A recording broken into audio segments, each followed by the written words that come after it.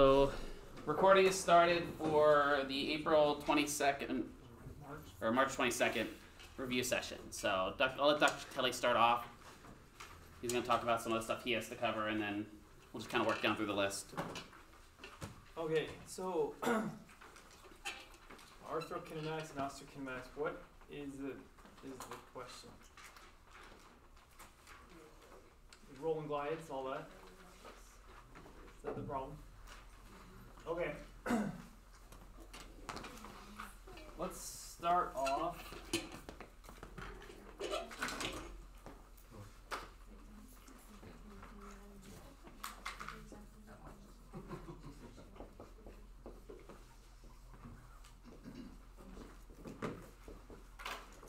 Okay. So if the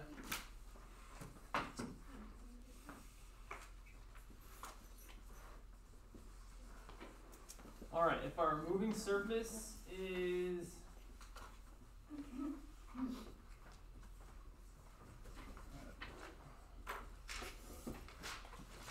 okay, then the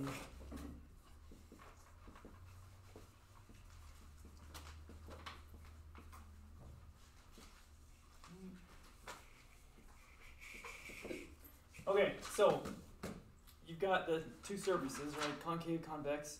If the concave surface is moving, which way is the glide going to go? Oh, I wrote concave twice. They said convex. Okay, so concave moves, you go the same side. Alright. So convex moves, opposite side. Okay, so we'll get that down. That's the basics.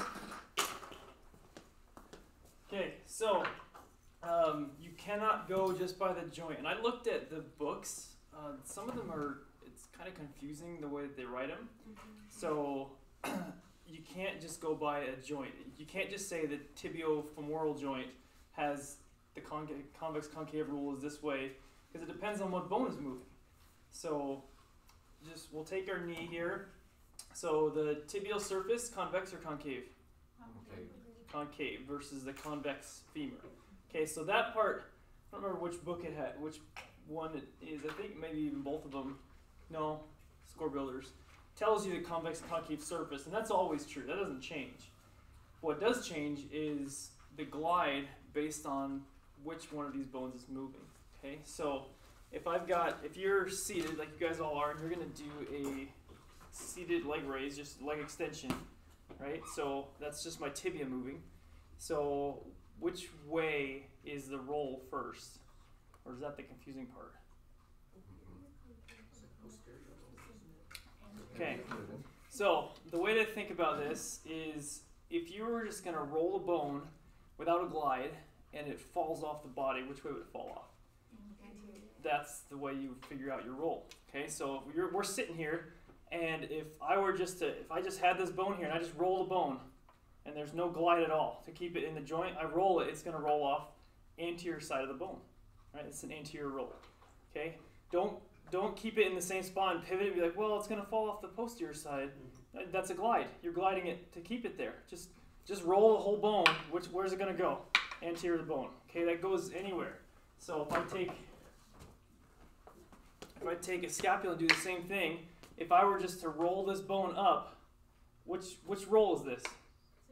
It's a superior roll, because it would fall off the superior side of the bone, not the anterior side of the bone, not posterior. If you just roll the bone with no glide, which way is it going to fall off? That's your roll.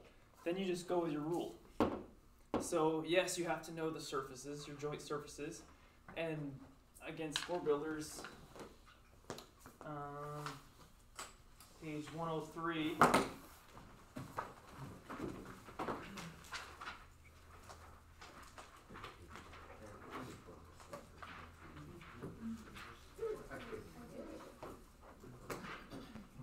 So there on page 103, it tells you the convex surfaces.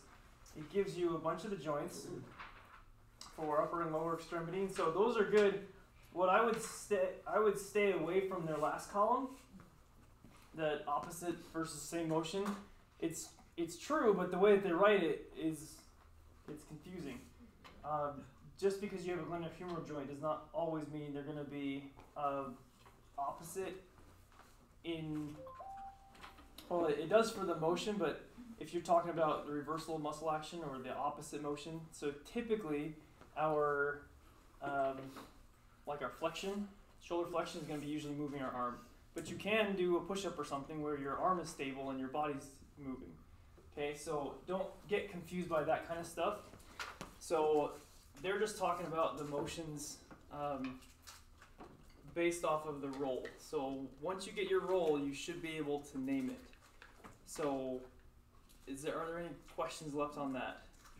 You might have to just go through your joints and make sure you know the surfaces, and then make sure you know which one is moving. So whatever activity they're talking about in your test question, you have to know which one of those joint surfaces, well, the joint surface is moving, which one of the bones osteokinetically is moving. That's where you name it off of. Okay, don't just automatically assume the knee, femur, convex. You have to know which bone is moving. Okay? But the rules, there's no change in the rule. The rule will apply no matter what. The only thing that changes is which one you apply, depending on which bone's moving. Okay? Same for like shoulder flexion, because I know we talked about that was spin, but I know that there was a question in, I don't know, one of these that talked about shoulder flexion in a way that I never heard before, so I don't know. So your sources, what are they just say opposite, they don't say really. So it really depends on your source. I mean, I call that a spin. Your axis point is going through the bone, right through the joint. So, but if they were to, man, now I just have to guess though. If they're calling it, I guess that'd be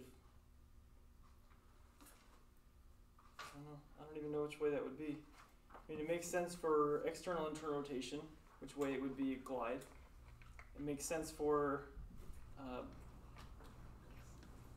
abduction, but I don't know how you would, I don't even know what they would call it for flexion extension.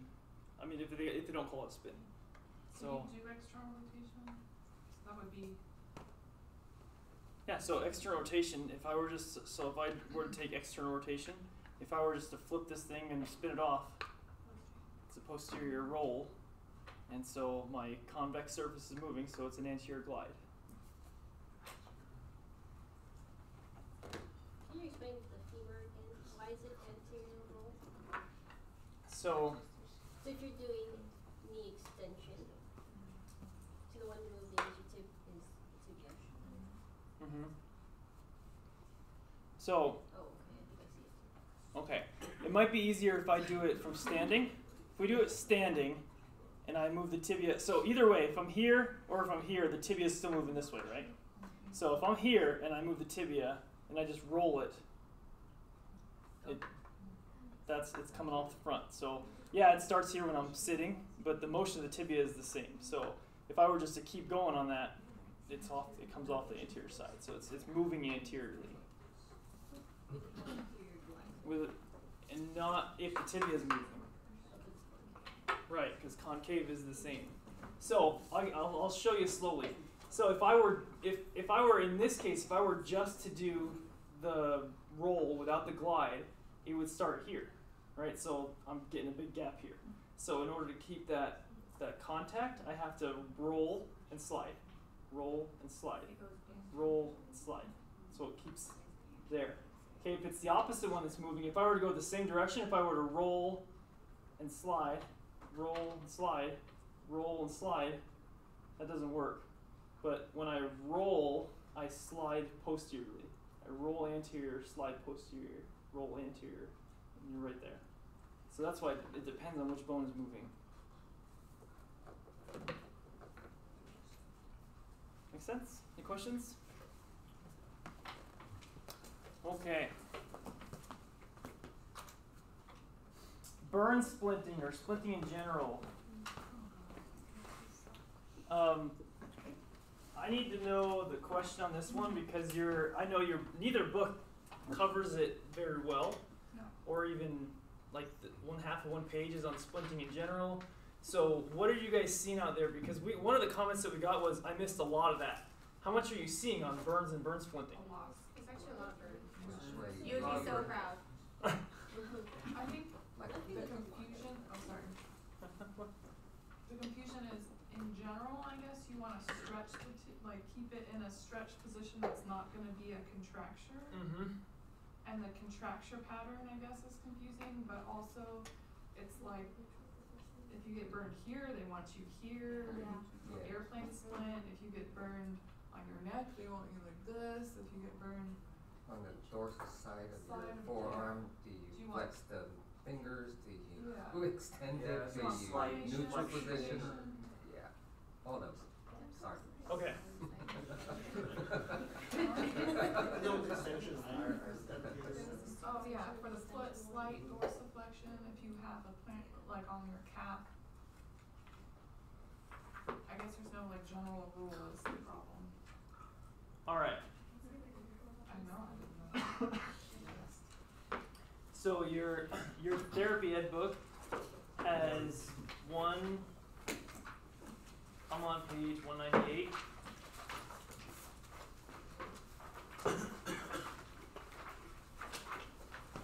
It's got one little sentence that actually can and should drive your decision making for all of these. Okay, so the second column under rehabilitation, just number 1. Overall goal is to limit loss of range of motion, to prevent or reduce the complications of immobilization through positioning and splinting, reduce edema, provide emotional support. Emotional support's huge. But yes, the idea is that you're trying to eliminate any contracture, but you don't need to stretch what doesn't need to be stretched.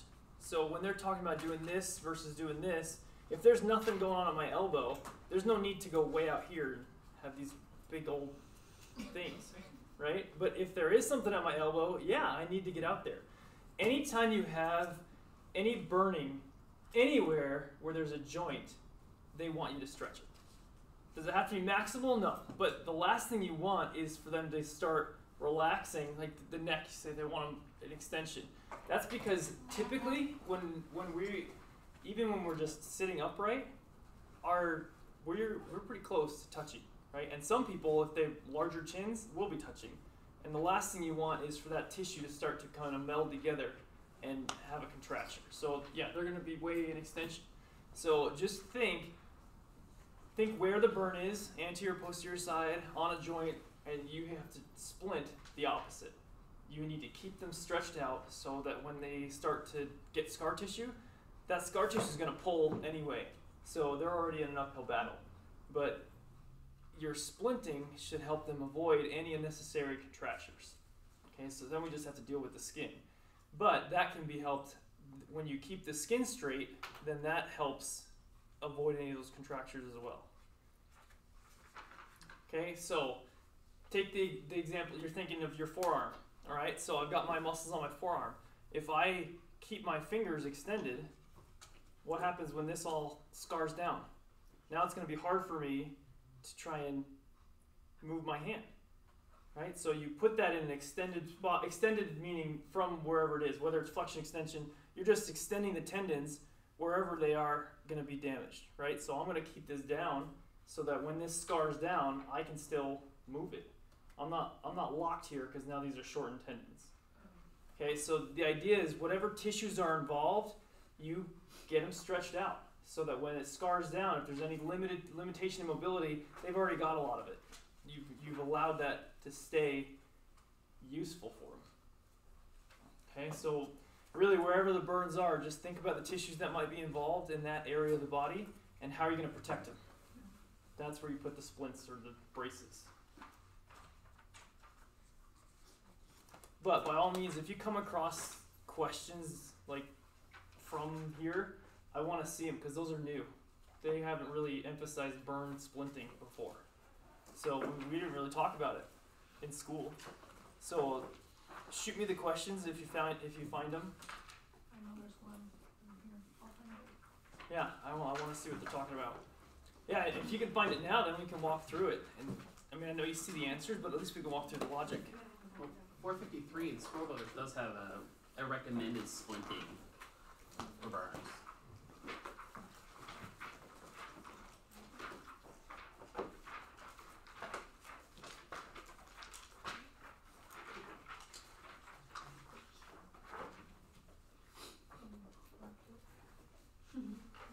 Talks about anticipated deformities and the type of splinting. Where are you at? 453, that blue chart. There's a chart in therapy ed 2 on 199, I guess. Oh, Yeah. to do which type of splitting? Yeah. It just tells you which way the contracture is gonna go. Right, which means if they give the contracture going that way, that means you going the opposite.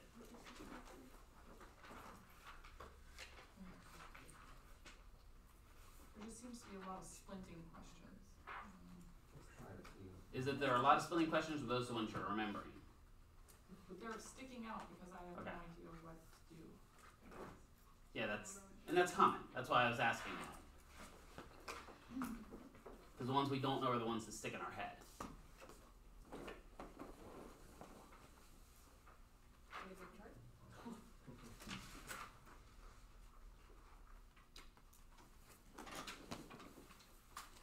I found one in therapy ed. It's Okay, so- 561 to 97.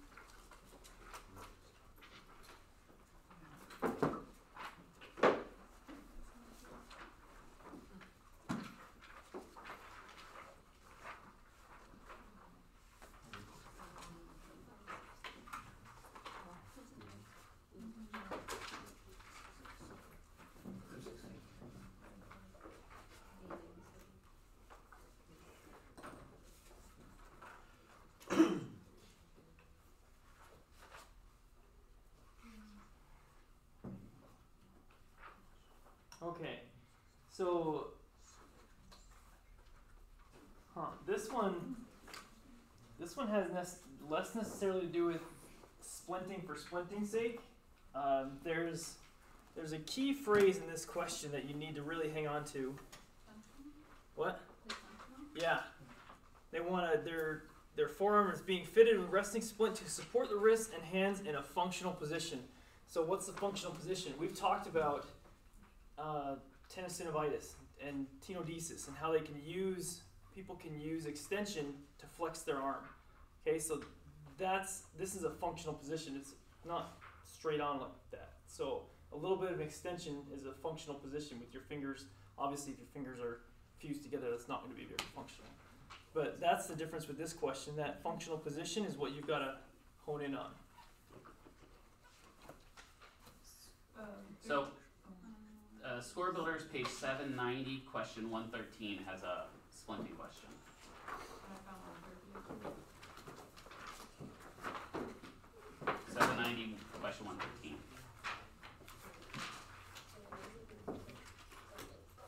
There's at least one for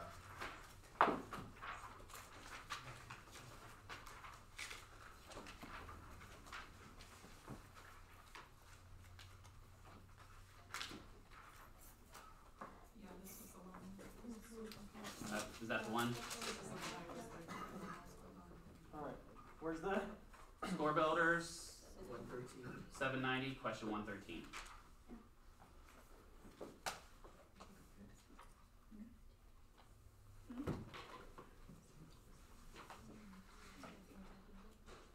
And that's the only splinting question that they have on burns in all the Score Builders. There's one in therapy ed on page 615.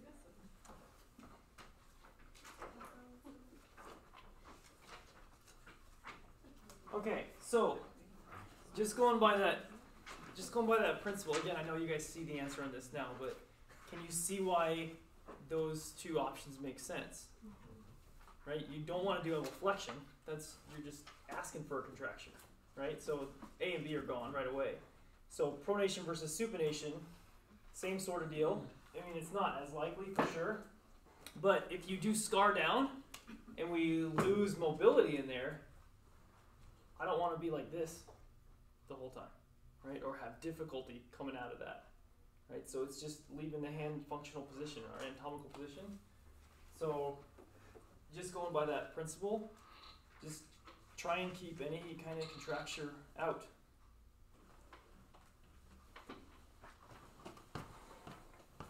So uncross your bones, open them up. 15.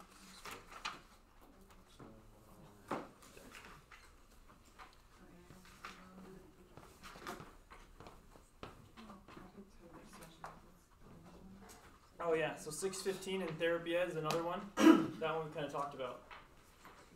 Same thing, you're trying to avoid contractures, right? So chin tucked is no. That's gone, for sure. Patient with deep anterior or partial thickness wound, the anterior neck is being treated for position. Excuse me. Positioning. Most appropriate position for this patient, chin tucked, no.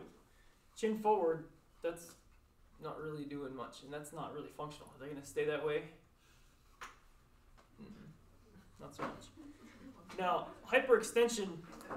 Remember my issue with the kinesiology book? It called anything past 0 hyperextension, right? So don't think that you're at. Oh, okay. You know, I'm like, why are we going? no, it's not going to be to their end range, but it will be uncomfortable. I mean, we don't live in extension, but you've got to put them there. Otherwise, I don't want this to be it. I want to be able to do this, right? So when you splint somebody, you need to think about the end range. What do you want them to end up having? If they get locked down where you splint them, what's that going to look like? So if I don't do anything and it's here, what is that going to look like if I want to look at the ceiling? That doesn't work so well. So you put them here and they're like, this is awesome for 6 weeks. And then they get them out of there and then now they can move. Okay, so think about the end game. Like, why are we doing this? It's for the end range when they're done. That's what we want to preserve.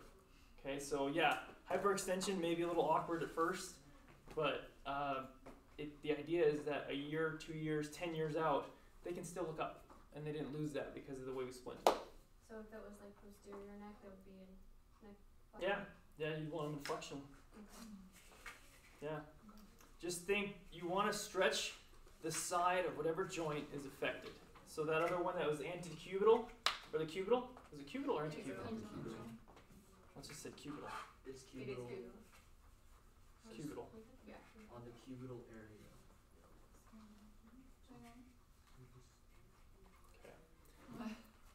So wait, is it cubital the front or the back? Now I'm getting confused. Cubital's the back. Oh, I got that wrong. I got it right. I got it right. Well, that's what makes me wonder. If their answer is put it in extension, then they're just talking cubital area being the whole elbow. Okay, I think that's what was getting me confused. That could be, because we taught antecubital. Yeah, it says cubital area. So I put this. Yeah, so they're literally talking about the area where you take from the cubital fossa.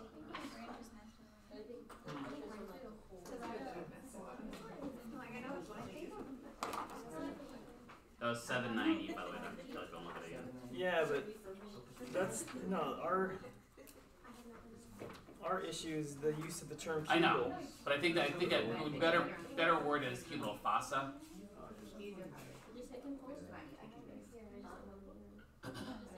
It's not. It says cubital area of the elbow. So. Yeah. Now, here's your reasoning. Together. Right? It's kind of weird. Where was that one? Page 790, question 113.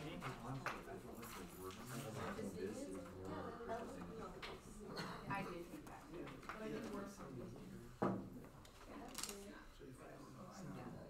I agree with it. Like the heat was more like this. I think literally with that one, what it's saying was, with that question, it's not even the cubital area is not even the concern. It's saying a burn of the elbow. I think so. The traditional contraction pattern of the elbow is into flexion. So that's really what it's saying. I mean, cubital is kind of maybe not the best choice there.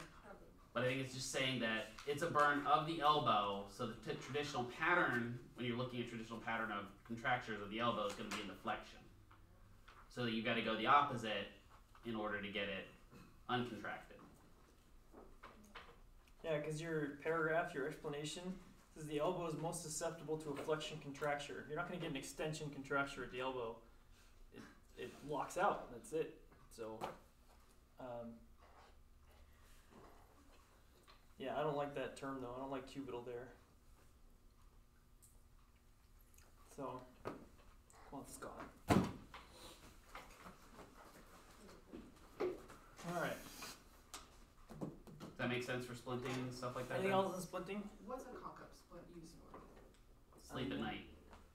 The wrist? Wrist cock-up splints for people that have what type of condition? Carpal tunnel. But there's something else too it was talking about. Probably decurvains. Yeah, but that has nothing to do with the thumb. Or not decurvains, I'm sorry, what's that contracture called? Corvians? What? Which one? I don't know. It's not swan neck. I know I'm thinking of the contracture where the finger flexors are tightening down. Trigger finger? Not trigger finger. Oh my gosh. Drawing a blank on it right now. I'll think about it then. But boutonnieres, there we go, thank you. That was what I was looking for.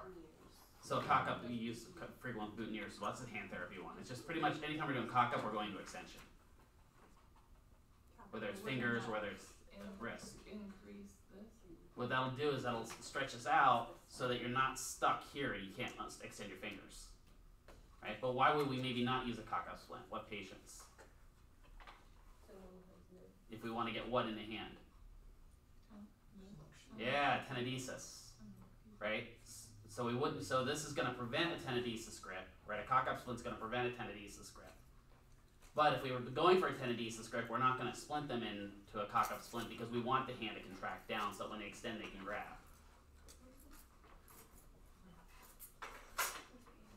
That's studying for hand therapy, so that's why. Unfortunately, I'm helping somebody prepare for their hand therapy exam, so I've had to deal with these. Thank you. I couldn't think of what that was called. It was getting in my head. My athletic training background. I appreciate it. Love it. That's why we all work well together. Okay, anything else on splinting?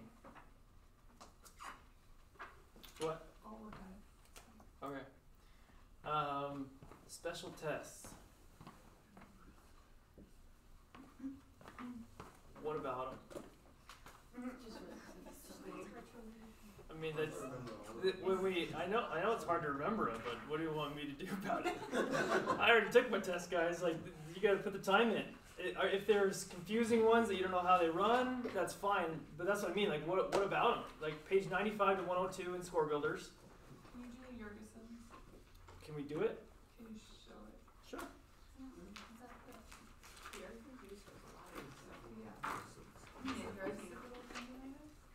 And what I would say, guys, also, there are dozens of therapy clinics and whatever else online that love to show these things. So any one of these tests, you can look them up online. But let's look at Jurgensen's.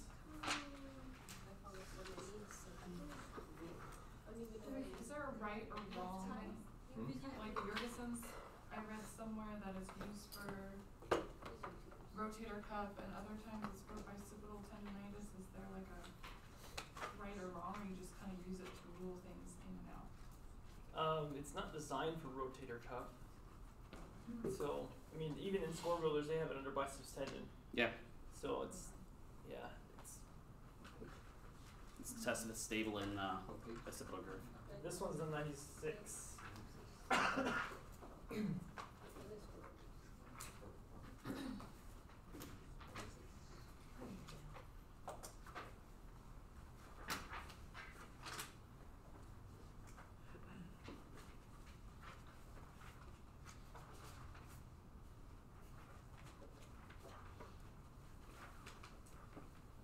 Okay. So, Jurgensen's and Speed's tests are pretty similar. But, go for it. Okay, so position sitting, 90 degrees of elbow flexion. That's your difference. So speeds test, you can see the picture is straight out. This one gives you 90 degrees elbow flexion. Okay, so 90 degrees elbow flexion, forearm is pronated, humerus is stabilized. So you're just going to push against, right? Humerus is stabilized. So, and then all you're going to do, you have it on their forearm and on the bicipital groove, and they are directed to actively supinate and laterally rotate. So their motion is this. Okay, that's what you're fighting against. Okay, so you got a hand here, bicipital groove, because that's where your pain is. That's where your indicator is. Okay, so your hand is there, and your hand is giving the resistance. So there's your two hands. Okay, so they start pronated, and then just give them resistance, kind of distal forearm, and they'll come, yeah, and they supinate. And the supination you might be able to maybe do a little bit by the hand, right? But that's their motion. Positive sign they can't do. Well, positive sign is going to be pain. Right? It should tell you. Positive test indicated by pain or tenderness in the bicipital groove may be indicative of bicipital tendonitis.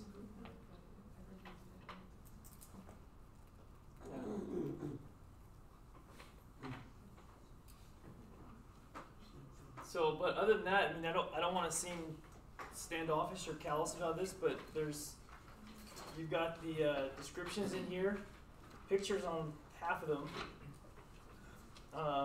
and your therapy ed book tells you the test. What I wrote the page down for that one. That's pages 13 to 15, but there's no descriptions at all. They give you the test, they give you what they're testing for, but no, they don't tell you how to do it, anything like that. So therapy or score builders is much better as far as. What are you guys running into on questions for this? That's my question. Because as far as I'm aware, that you guys just have to know what the tests basically are. Yeah. So like Tinnell's you can do with anywhere, not just on the forearm. Tinnell's test for testing, yeah. The tapping test to see if you have nerve impingement or nerve pain. Yeah. It's all. Tinnell's is typically on one specific nerve, but it can be done pretty much anywhere.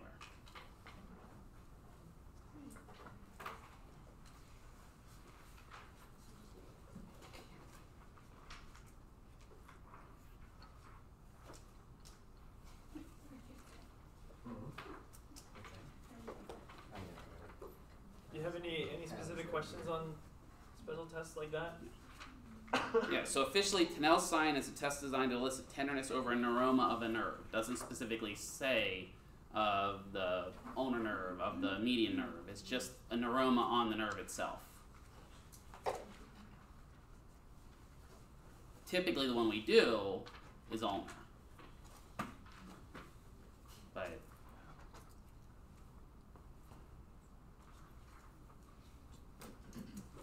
Okay. is that it for you? Yeah. Do we have any specific questions about special tests that we can? Sorry, one more question. Oh yeah. There was one question that in therapy ed 634, number 64. Yeah, I thought we weren't supposed to use negative numbers when doing measurements.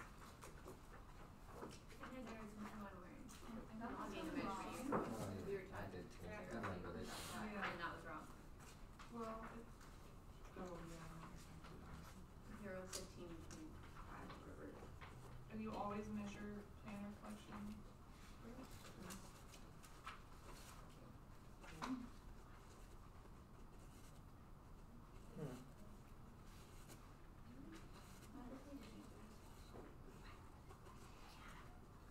Because this is how they did it in the clinic I worked at too, so, The negative numbers? yeah.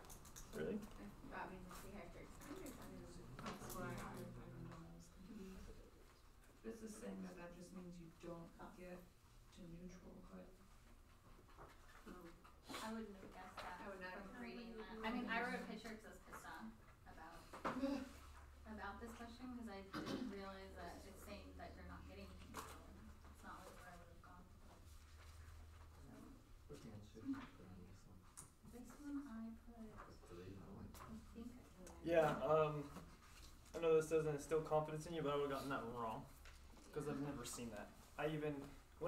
Before I started teaching you guys that way, I talked to those who teach orthopedics at UNLV. Same thing, we don't use negatives. Yeah. So, Which question was it? 634. Number 64. Are you guys seeing that in score builders? Are they using negative numbers too? No, but there was one weird one this week.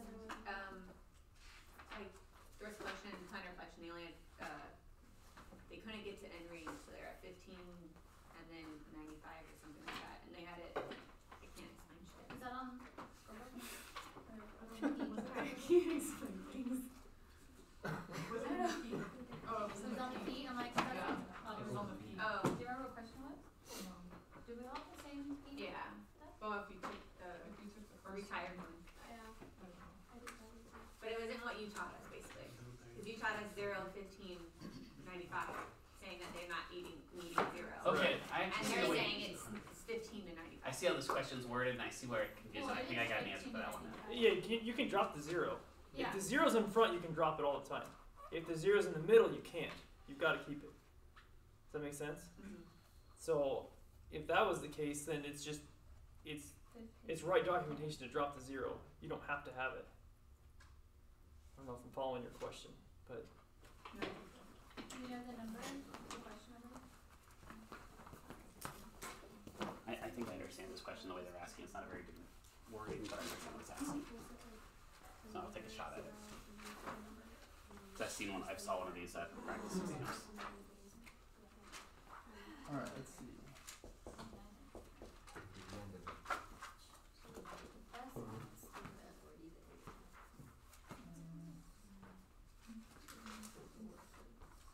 Oh, yeah, I was saying that they can't. Okay, so if you're documenting your elbow range of motion, you can do. I think that's so confusing because they had that option as well. Okay. I heard that one because they had the 0. All right. So when it's a leading 0, meaning there's no numbers. Like if it were this way, okay, then I can't get rid of that 0. I'm using it. So this way you know that past 0, this person's got a crazy amount of hyperextension, right? This is way extra, right? But this way, all I'm saying is that they're all in flexion, right? They're locked in 13 degrees of flexion here. So whether I have this or not, that doesn't really matter. So their actual range of motion is this, without the 0.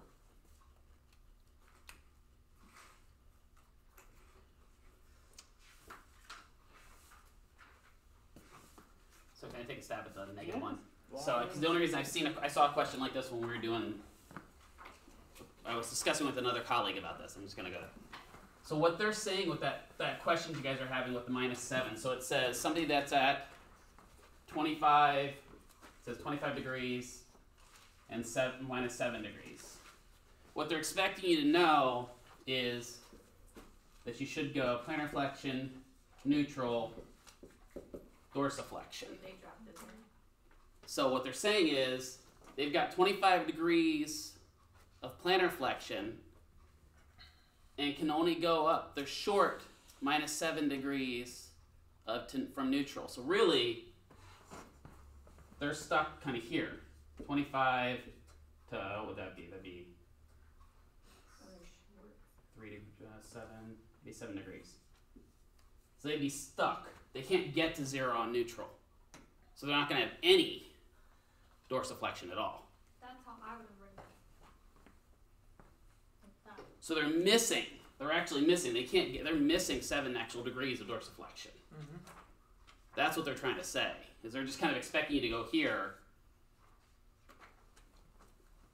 I know that you should go plantar flexion, neutral, dorsiflexion on that ankle. I don't like the way it's worded either, but I see what they're saying in it. They're basically saying the patient is missing Yeah. degrees into dorsiflexion. And that you should assume that plantar flexion is the first one. Is it always the first one? Plantar flexion and 0 dorsiflexion? That's the way I've seen it written. Kind Unless of- you're measuring just plantar flexion or measuring just dorsiflexion. Kind of on the same lines as splinting, I think, is it this, so, in therapy ed on page 614, number 31, I think splinting and positioning, are they, I don't know what I'm trying to say. Do you follow similar rules? Yeah. Yes, absolutely. So either one, you're trying to avoid contractures. I think it just gets confusing to me with the upper body, the scapula and all that kind of thing. Number 31.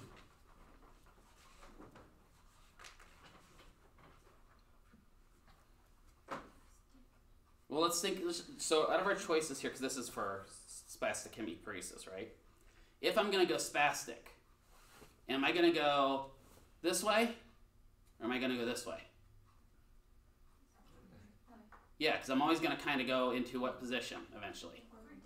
Yeah, decorticate posturing, or into fetal position, right? So that's the position you want to avoid me in,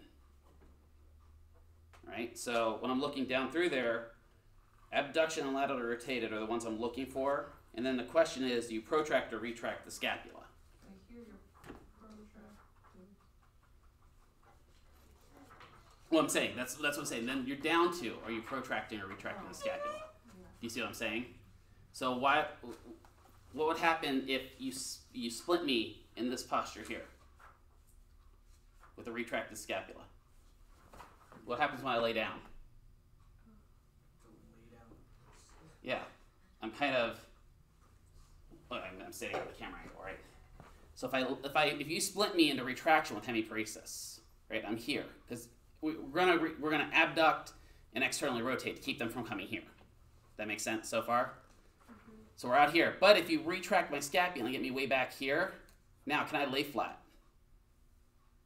No. Right? So that's going to affect the whole time I'm lying in bed. I'm like this. Right? So you have to protract the scapula at least for that to keep them in a position they can lay flat. So it's a combination of knowing that what you have to look at is, okay, I'm going to end up here. I know I have to get the arm out here so it doesn't contract here. And then, functionally, what place do you put the scapula in?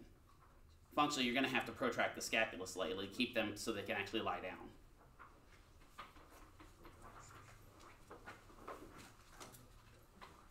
Another thing is, you're kind of going to get this anyway. Typically with the scapula, when you get kind of spastic, it's going to pull back. What number was that? 614, number 31.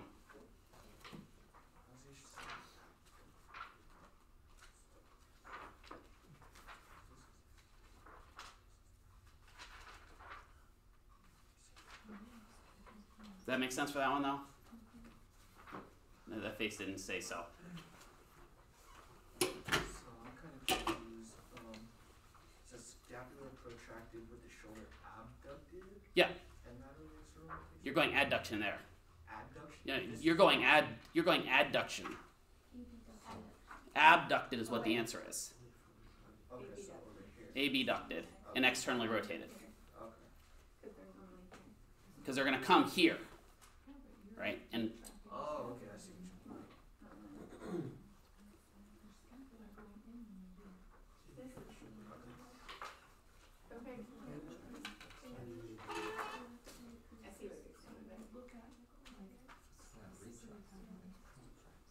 what you're saying.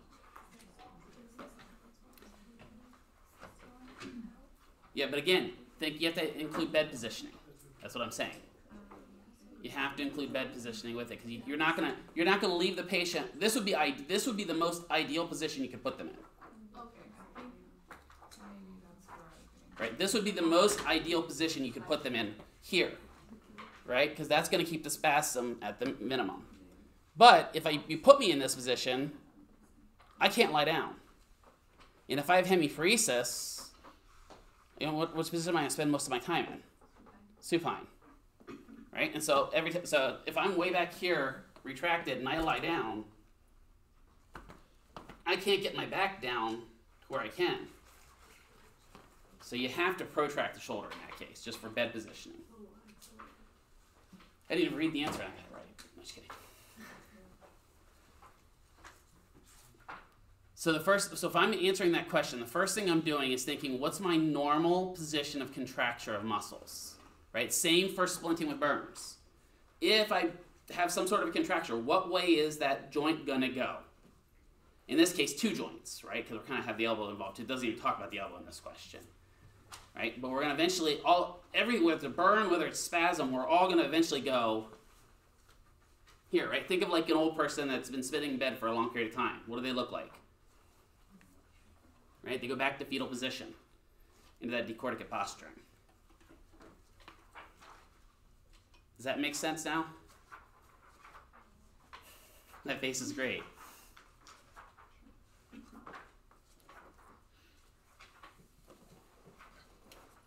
I think this one also has to do with that previous question we read on splinting, how it said functional position.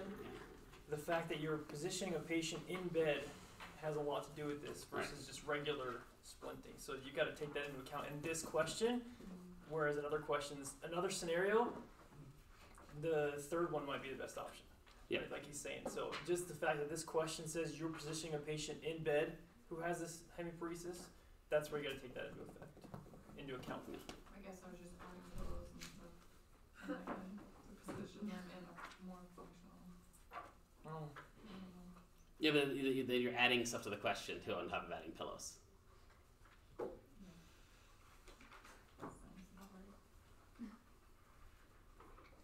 Does that make sense to everyone? At least sort of. Alright. So upper extremity shoulder special test done. Hormones and NTs. What question do we have on hormones and NTs? That's kind of a I got like a question on that. Hormones on NTs. Okay. Study them. I don't know. It's sort of like the special test.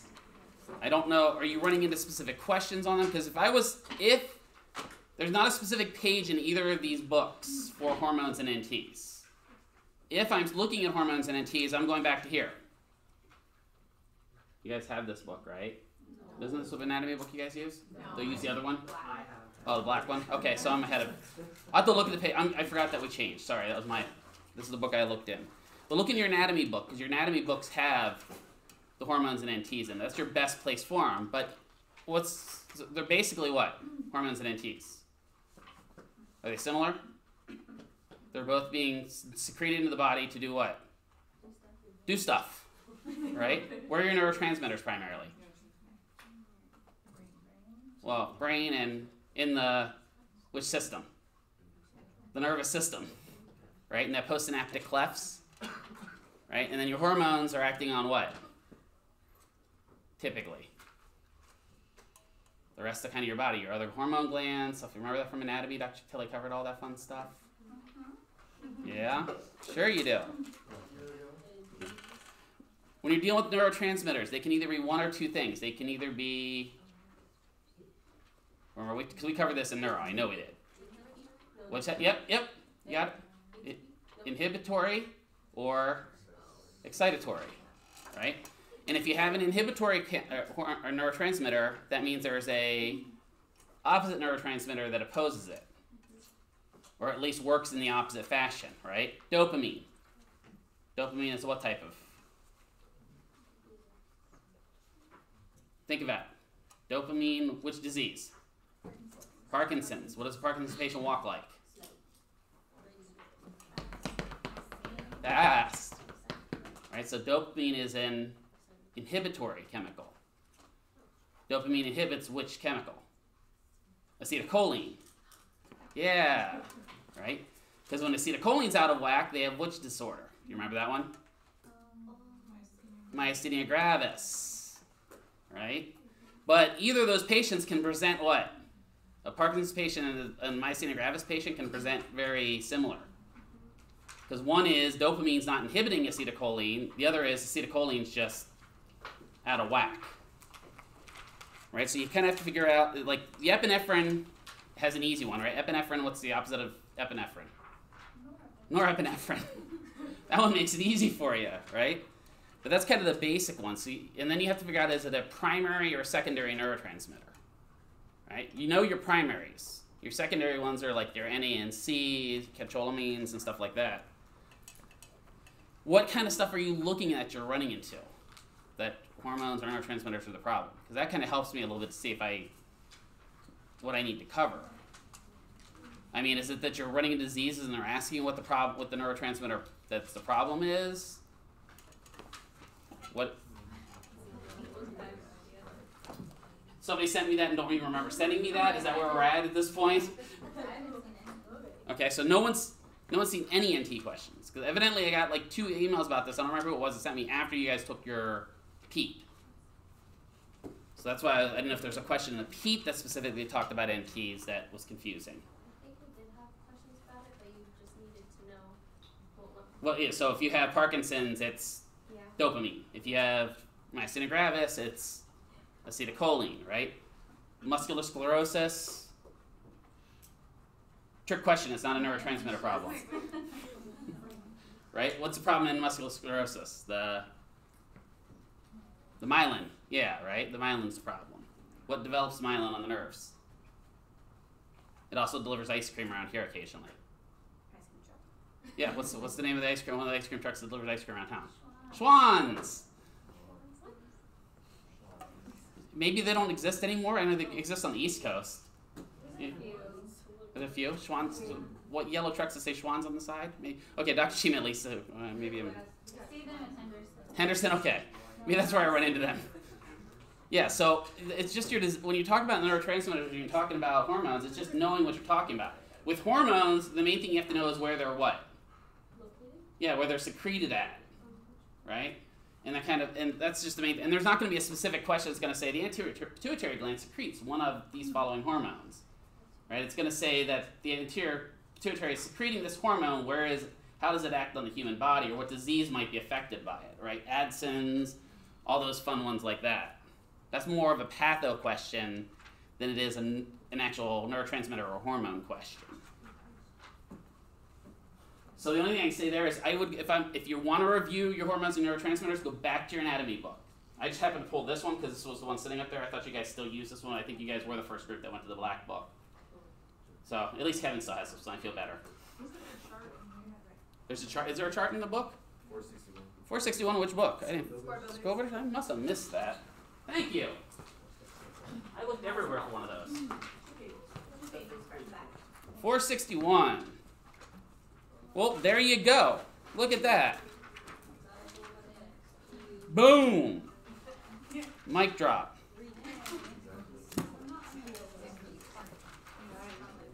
Yeah, and then again, if you want something, remember guys, these are great. These books are fantastic, but go back to your source material too, right? All these books come from all the books that we teach you guys out of, right? So all the books we teach you out of, if you look at the back and you look at the index of where they're referencing, it's coming out of your green book, it's coming out of your big red, it's coming out of either this anatomy book or the new anatomy, because they score, if FSBT sends out a survey every 2 years, Dr. Chima, I think, was for textbooks, and sees what books we're using, and then bases the questions off those books. And then Score Builders goes and takes that survey and develops this. So if you're having problems and this doesn't have enough information, go, okay, where did I learn about hormones and neurotransmitters at? Oh, from Dr. Ciccatelli in anatomy. Back to your anatomy book. Or we covered it in diseases, in patho, and then also in neuro, so it's going to be out of your big red as well. But that's about all. There's no way I could cover every single neurotransmitter and every single hormone other than just to take a look at them. All right, so I didn't know that chart. That's an excellent chart. Thank you very much. I could not find one to save my life when I was looking for it. Evidently, I did not look at the right spot. Did not save your life. Not save my life. I'm dead. TENS IFC pre-mod. So those of you that asked this, what I'm going to say about this one is go back to that chart that Dr. Chima gave you, right? But let's run through, because I did this for you guys semester 2, right? Let's run through it. You first of all have to determine if your patient is what? Chronic or acute, right? If they are chronic, let's start with acute, because acute's first, acute, right? Because you have an acute patient. Haha.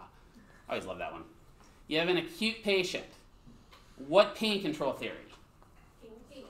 Gait control. Good. So we have gait control theory. So then that means the next thing we have to determine is our frequency and our pulse width. Right? So what type of frequency do we want for gait control? High. Why? What are we trying to avoid? Contraction. Right? Because if we do this, a low frequency, you can get a contraction. If I'm going like that, can the muscle react? Right? The muscle can't react if you're beating that fast. Right? So you have a high frequency.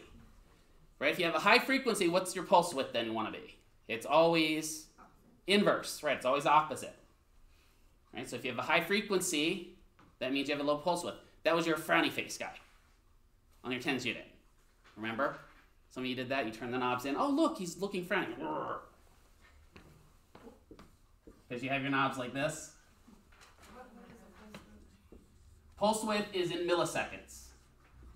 So that's how long each of those pulses is hitting for. Right? So it'd be really hard if you're hitting really fast to have really long pulses because it's hitting so fast. Right? So that's in milliseconds, where this is in what? Frequency is usually measured in either PPS or hertz, and guess what? There's a secret, they're the same. If it's 10 PPSs, it's 10 hertz, right? And we don't get into megahertz until we get a lot of pain. No? Get it? Megahertz. Oh. This is why you don't sit on any of my classes. His face says it, right? So we go high frequency, low pulse width. That's for our acute patient, right? So let's go chronic then. Chronic then is going to be exactly the opposite. But the first thing we have to figure out is pain control theory. Opiate release, right? Or what's the other term for it? Noxious stimuli, right? Because so remember, gait control. Ow, my head hurts, right? You rub it to make it feel better. What's an example of the pain of the actual opiate release? My head hurts.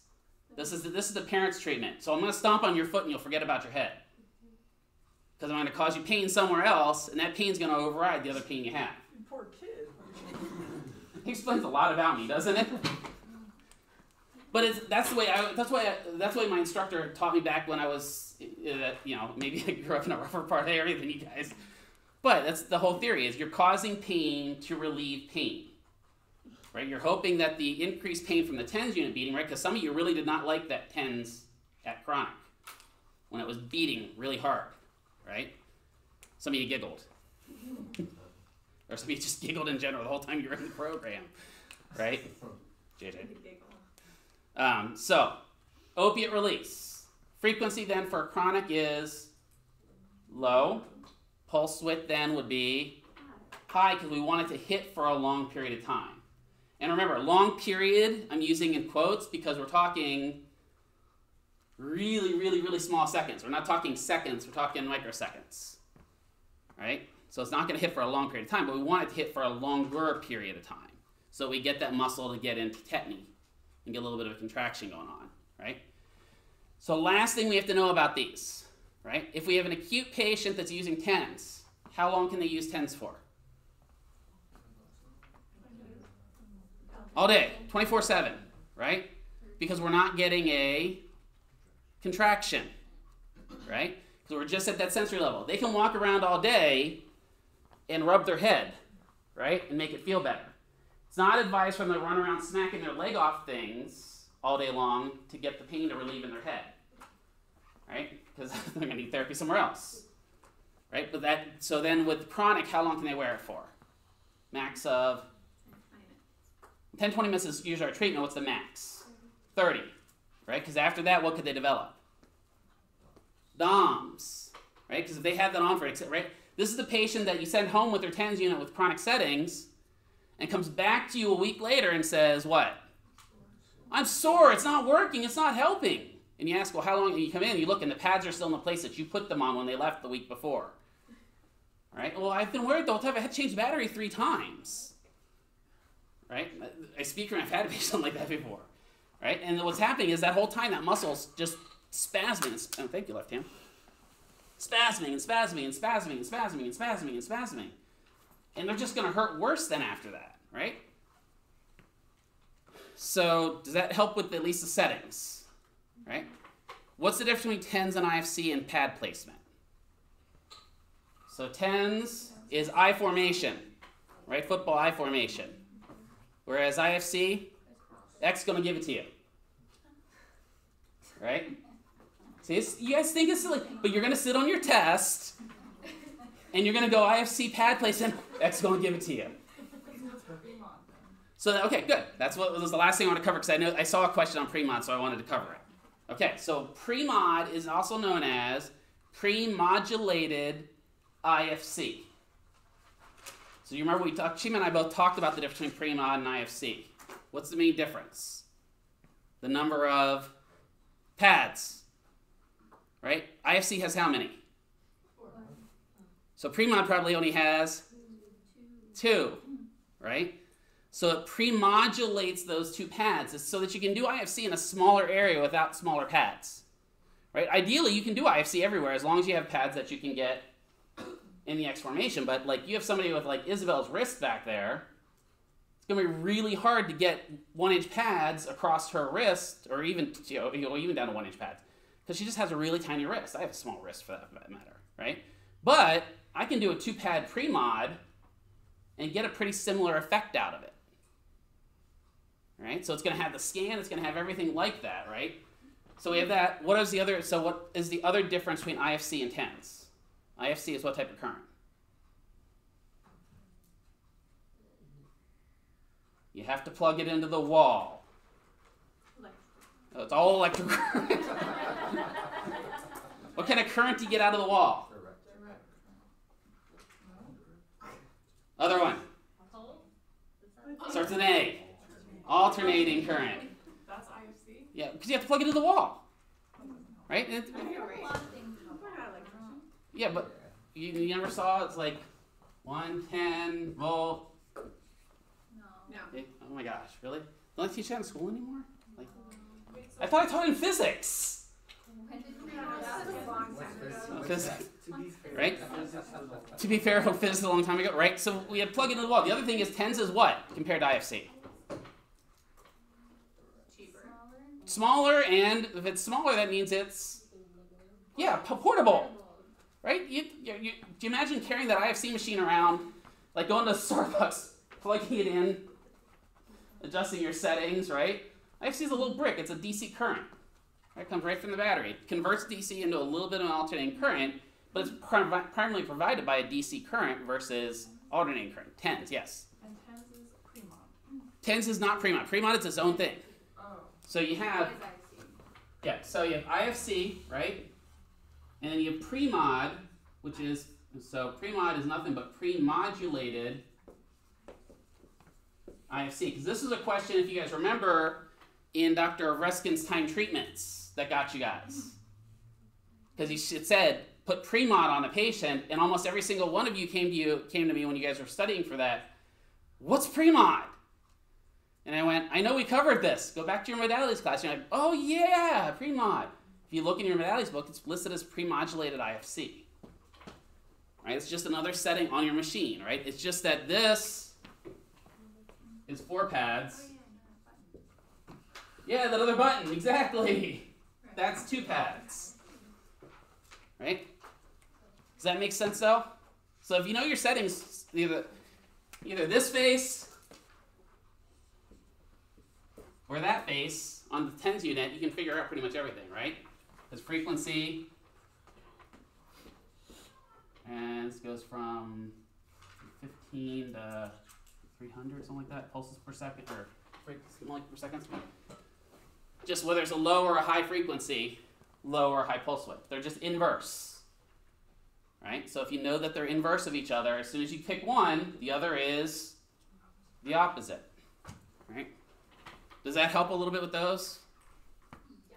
And then high volt, because somebody asked a real quick question on high volt. What's high volt used for? It's when you jump over poles, right? High volt? No. Okay. Oh, it's pole vault. I got confused again. All could be used for what?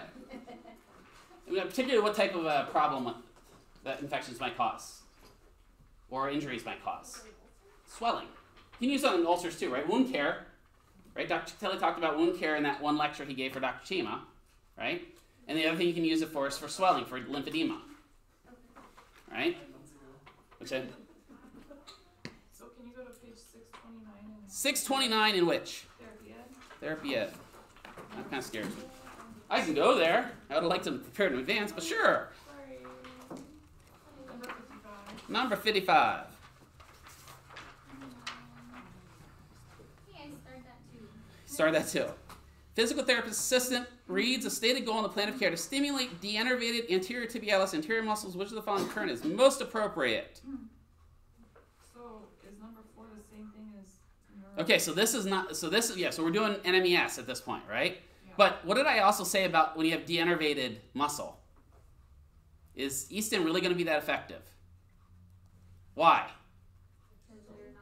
Because it's not connected, right? You can take the cadaver, if you take E-stim and you pump it up enough volts into the muscle, guess what's going to happen?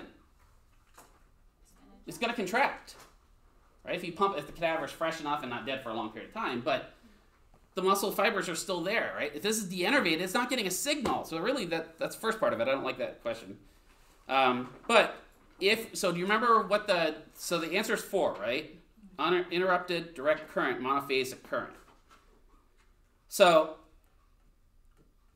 monophasic means what, first of all? Yeah, monophasic is typically a direct current, right? It's not doing this. Do you remember? What's that? Biphasic, right? Monophasic is hit, off, hit, off, hit. Is that going to fire a muscle? Yeah. Right? So if I'm looking at this, which two answers do you think I'm rolling out? Okay, I'm rolling 10s out right off the bat. Yeah, 10s is gone. And the what? And then number 1, why? I wouldn't even, biphasic would be, that'd be part of it. The other is AC, alternating current. I'm just rolling that kind of out as well, because I know that if I have to, I need a direct shot into that muscle. That's why I think direct current, I think direct shot. But you plug the thing into the AC thing. Yeah, but it converts it. Right? There's conversions inside for specifically like your Russian and VMS. But I'm ruling out one but yeah, you could even go with the biphasic current, Kevin. That would be a good way of ruling out as well. Absolutely. So then I'm down to 2 and 4. What's continuous direct current going to do to a muscle? So I put a pad on here. What's continuous mean? It doesn't stop. So what am I going to, so let's just say it's my forearm extensors, because I don't want to do my foot. Forearm extensors that you're putting it on. And you put me on continuous direct current. What is my wrist going to look like? Right? Am I going to get anything out of that at all? Other than what? A really, really sore muscle. Right? Because it's constant. It's putting me into what? What's that term called there? I'm stuck way back here and it's just constantly firing. It's putting me into full tetany. Right? I'm doing nothing but building up lactic acid up here. There's no contraction. It's just a solid, straight-on, hard-line contracture. Where if I do interrupted, right? Don't you use that for iontophoresis? What do you mean? Do you use which? Direct. Continuous, yeah. You're going to use continuous for iontophoresis, and Dr. Chima can always chime in if she wants as well for... Yeah, so this is, the thing that I think is throwing you off on this question is the tissue is denervated. So under normal circumstances, if the tissue was innervated, we would use Russian, which is a biphasic, Right. and we would do the on-off. But because it's denervated, what they're trying to do is stimulate that nerve by Forcing. going with interrupted direct, which is going to send positive and negative charges to that, the action potential, trying to get a nerve generated. That's what it's trying to do. If it clinically, you can attempt to use this with your patients, but after 2 years, if you don't get any type of contraction, pretty much that nerve is not going to re-innervate. Right. Have you ever seen the direct current device for this in your clinics? Typically, they're like little yellow guns that has a dispersive pad that comes off of it. You put the dispersive pad on, you put it on the muscle junction, and you push the button and it triggers a shot in. Right? It's a direct current kind of muscle stim. I'm surprised none of you saw it. I use that quite frequently. And this will have a positive and a negative electrode Right. charge to it. Different than iontophoresis, where you've got it built into the capsule where you put the medicine, and then you adjust the polarity Right. accordingly. So this is a little bit different question. This is probably a tier 3 question. in Yeah, it's modality. a definitely deductive reasoning question. But yeah, so I would have the de-enervated of avoiding biphasic period. Right, but I'd avoid tens because tens is for typically pain. Right? And by deducting which one would be correct, you wouldn't want the continuous direct, because that's Yeah. going to cause tissue burn Yep. and damage to the tissue. I mean, think of iontophoresis, you're only using it for amperage of 4 milligrams or milliamps for maximum 10 to 20 minutes. Yep. This is a higher level question, actually. Yeah. Okay, there's another one, I think, which is why I'm getting confused with pre-mod and mod. What page, Crystal? Page 661, 109. That's Six. the other, In the other book or this book? same one, 661, 109. yeah. Hi, Dr. Ovreskin. Everyone say hi to Dr. Ovreskin. I'm just kidding. So 109. Patient is instructed to apply high-rate transcutaneous electrical neuromuscular or nerve stimulation to low back to modulate chronic pain condition. Patient now states the TENS unit is no longer effective at reducing pain in spite of, right? So this one I did talk about. So now what's happening? Why is it not working? What have they done? Yep, what's the word? Starts with an A. Adaptive? Close to adapted, close to a custom, accommodated. Right, they've accommodated to the 10 settings you gave them. Right, but for chronic, wouldn't you want to do low rate? They're already on low rate. No, they're on high rate. No, they're on high So then what is modulation? Well, that's different than primo. Yeah, so remember the modulation was that switch. Remember the switch? P and M? Pre-mod is not part of 10. Right. Pre-mod is IFC. Yeah. And You have to modulated is somehow the plug bursting pre-mod in with Yeah. IFC. Yeah. This is transcutaneous. Yeah, this is just straight tens. This is that switch on the tens unit that was, remember it said P or B for burst, N for normal, M for modulated. And what modulated makes is kind of a sweep function of the actual thing so it can overcome accommodation. Okay, but wouldn't you want to use? I think Well, see, here's my thing. Here's okay. I think I understand why that switch to low rate is not right, because the PT has ordered the patient to have high rate tens at this point. Right. So a patient was instructed to apply high rate tens. Right. Typically, though, we're going to use what with a chronic patient? low rate. Low rate tens. Right. But a patient was instructed to use high rate tens. At that point, that's a PT order to use high rate tens. We don't automatically change them. What would we have to do before we could change them to low rate tens? We would have to get clearance from the PT to change, because that's changing what? That's changing the plan of care. Yeah, so just remember, high rate is what? Is it the opioid or the gate control? Right, so that's what you're dealing with. So sometimes you're going to have to break it down. So we're just using gate control. Right. And a lot of times in chronic pain, that way they can wear the device Yeah. for 24 hours, as opposed to just wearing it for 30 minutes and taking it off to get the opioid release. So, as a clinician, you don't need to change the rate. You certainly don't need to increase the frequency or the pulse duration, because that's already set. That's why they're telling you it's high rate. That's already set. Yeah. The only thing you can really accommodate with is the modulation mode. And you may have to go back and review TINs, but that's when, Yeah.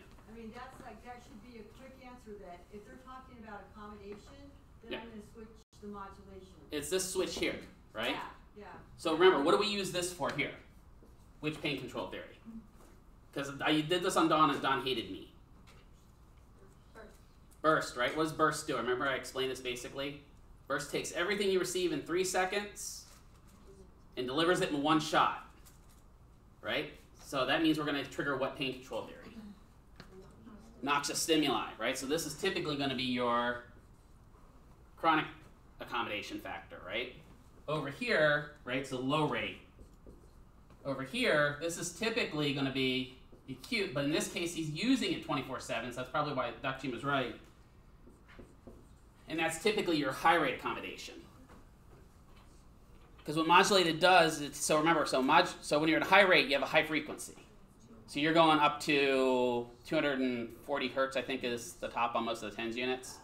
So modulated is going to take it and sweep it down to 190, back up to 240, down to 210, back up to 240. And it's going to modulate it. That's going to make it harder for the muscle and the nerves to accommodate to it because they can't get used to one signal. Does that help? Yeah, I think I just saw high rate and. You thought, oh, it's good, yeah. I was like, that's wrong. Well, then Dr. Hume's right. They're probably using because he probably. So let's say we have a patient that's a construction worker that has low back pain. He's not going to be able to go and put 20 minutes and sit there for 20 minutes with low rate TENS on while his people keep working. And you saw how what that low rate TENS does to you. Can you really walk around and do your job while you're on? It's not going to work out very well, right? But they can put this on, and at least it gives him some alleviation of pain. But what's happening is because he's so chronic, he's accommodating to that high rate pretty quick. So there's a couple different ways. I would just look at it that if the PT said high rate, I can't change it to low rate without getting clearance. Yeah, I just saw instructed, and that kind of. Maybe his mom told him to do it. Mom told him to do it. Yeah, exactly. Does that make sense though for pre-mod, IFC, TENS, any other? We okay with that, right? And we covered Ionto and all that other stuff last time, right? All right, got through that. Postural drainage. Did we actually get a lot of questions on this? I think Paige was the one that asked me on this, but I think somebody else followed up then and said, On which one? what? Okay. There's a lot of Yeah. Tiny question Uh-oh. on the last one. Well, we have Tiny Dancer, so why not Tiny Question? Is that IFC, you can't cross the spine? Yes, IFC you can. You can cross the Yeah. spine. It's 10 you can't. TENS you can't. You shouldn't. You can. It's not. So here's that. You cross the spine with TENS, it's not going to kill them. It's going to be uncomfortable. Why is IFC less uncomfortable? Because it's got the scan. It's got that scan and sweep, right? So it's a little less uncomfortable. Whereas TENS is kind of really bitey a little bit across the spine. But yeah, you can cross IFC across the spine, absolutely. All right, so okay then? Yeah. Little question answered? Okay, tiny question. All right, so then back to postural drainage. So you had 4 questions on it. When you're doing postural drainage, there's one key thing you got to think about. Was it the positioning that got you guys, or what was it that got you? Positioning? So positioning, your answer for positioning is just knowing what lobe you're draining. Yeah, and so in order to know that, you have to know the position of the lobes of the lung. That's it. If you don't know where the lobes are, you can't position them, right?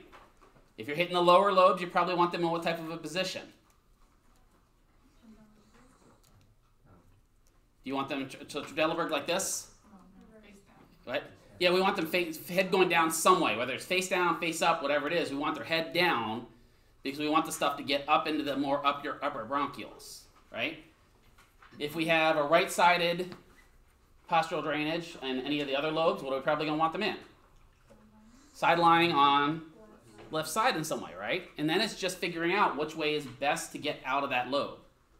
So you just have to visualize. If you get a postural drainage question, draw a lung. Quick draw a lung. Oh, this is what I'm talking about. So this is down here. So if I want to get it, I've got to put them like that to get it out. Right? That's the best example. I mean, other than memorizing every single one of the postural drainage positions, which postural drainage for it was on page Score Builders 388, Therapy Ed 172.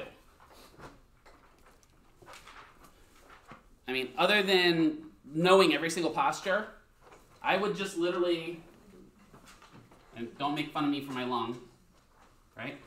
Draw my lung. That's a long. That's, yeah, sure. This is why I don't take art class. Draw a lung, draw the thing I'm doing it in, and then think of what position I have to put them in to drain it. Does that make sense? What kind of conditions are we going to deal with this in? COPD, maybe. Cystic fibrosis is the big one, right? Yeah, so if you get a question, it's probably going to be, say, you have a 13-year-old patient with cystic fibrosis that has excessive drainage in the lower right lobe, right? And then you have to think, okay, well, lower lobe, I want them kind of face down. It's in the right lobe, so I kind of want them a little bit in left side lying, and that'll help get the stuff going up. Does that make sense? And if it's a very, very basal part of the lobes, that's the child sleeping position. Right? The base is the very bottom of the thing. That was the one where you lay them over the pillow and have them kind of face down into the mat. But with postural drainage, when I get questions like that, it's just looking at going, okay, where in the lung is it? And how do I position that part of the lung so that stuff comes out? Did you guys have a specific question on it, or is it just that you didn't remember them? And again, so one thing I want to stress, you may have 4 questions on your PEAT. It's probably at most going to be 1 question on your boards. So don't totally freak out on it. All right? So some of these, like, special tests, yeah, you'll probably have more questions on special tests because it's musculoskeletal. But overall postural drainage is going by the wayside. We're slowly phasing that out because who's doing that now? Primarily respiratory. Right? Dr. Taylor, when was the last time you did postural drainage? I've done postural drainage. There, see? Why do you think I've done it? I work with kids. That's it. Yeah. Okay. Sorry, I found the TENS one that I have. Okay. Which book? We're going Yeah. backwards. Sorry, therapy. Okay. 667, number 118. 667, 118. I'm just wondering if that's the same thing as NMES. I guess they just interchange things and you get confused. We're done. Let me get there. 118. Patients using portable functional electronics. FES is NMES. Okay. Right? FES, what's the most common FES unit that patients get? We talked about this in neuro with foot drop. Starts with a B. The BioNES units. Remember we talked about it? It's the one where when the machine has a pressure sensor in the back that when it detects that the foot's picked up and all the pressure's relieved off the foot, it dorsiflexes the foot, so when the patient plants down, they have heel strike. Right? Remember I showed you the pictures of those and them working way back when? Yeah? No? Yeah, FES is basically portable NMES, portable Russian. That make sense? Okay, cool. Yeah, so whenever you see functional, think neuromuscular. But does that help with postural drainage? Because there's not, short of putting Jack in every position and beating him so you can see them all. No. No, I'm not going to do that. I think Jack still has nightmares from that day. Victor definitely does. All right, PNF. What are we having PNF problems with after the last time we did PNF problems? Because last time I covered pretty much the stretching and stuff like that. What problems with PNF are we now having? Is it just the patterns? Is it remembering again which joint is the direction? Which joint determines the direction for PNF patterns? The shoulder and the hip, regardless, right? If I'm coming up with the shoulder, doesn't matter which pattern I'm in, it's a flexion pattern. If I'm going back with the shoulder, doesn't matter what pattern I'm in, it's an extension pattern, right? Even though this kind of looks like a flexion because what's happening at the elbow is a little bit of flexion, and that confuses people, this is the extension pattern because if I take my body out of the way, I'm extending the shoulder back here, right?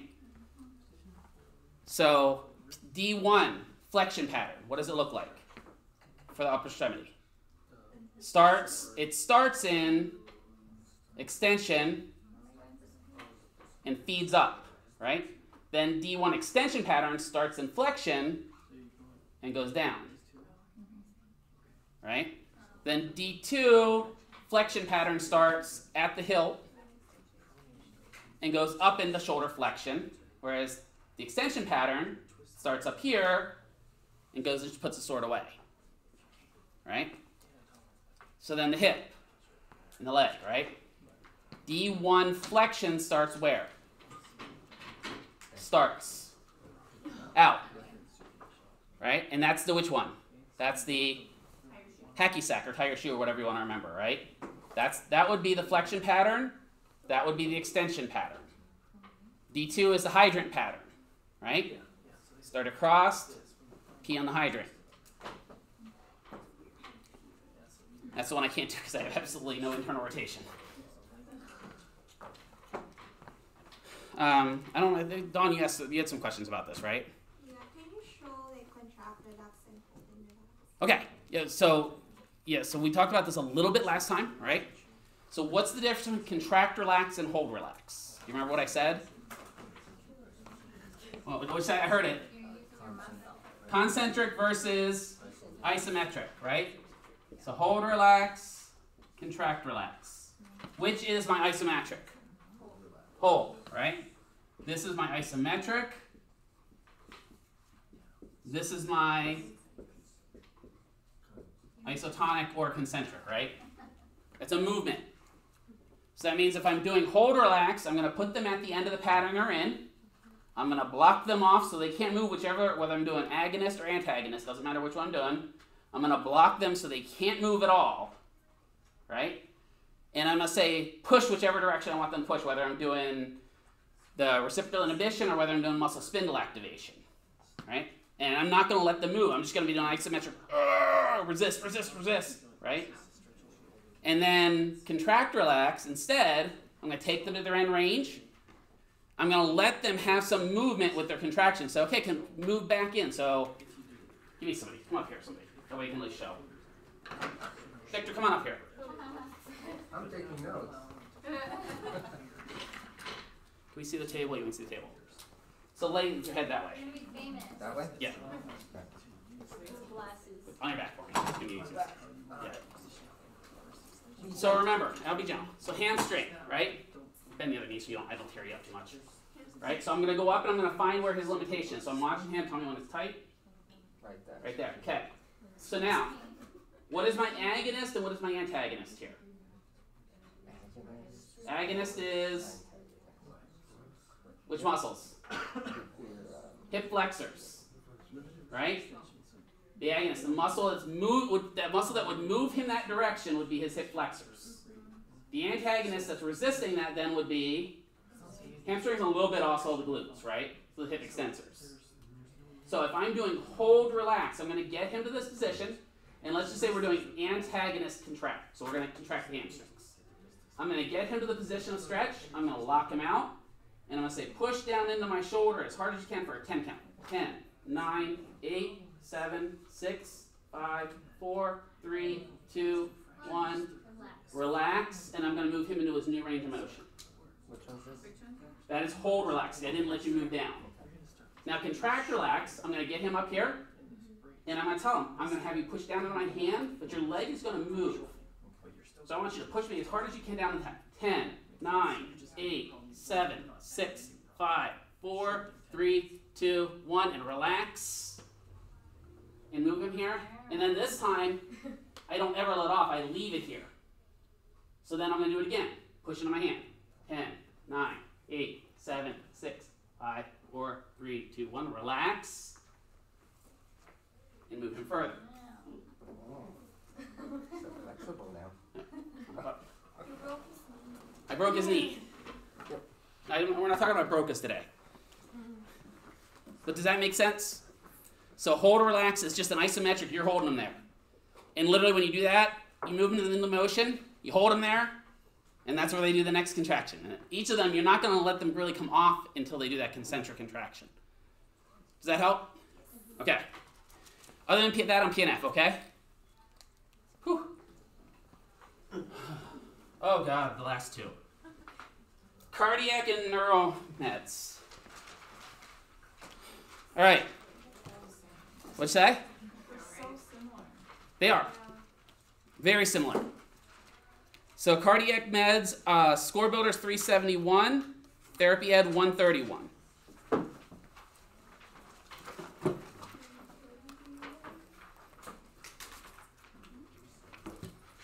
For this one, this particular thing, I kind of like the therapy ed chart a little bit better. It's therapy ed 131 and 371 score builders. 131.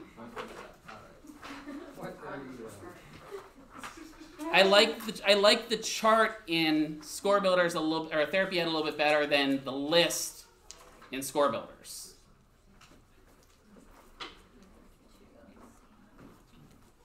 Does that make sense? Because if you look at the two differences. So score builders is going through each one of them, right? And you got a little bit of a blurb on each of them.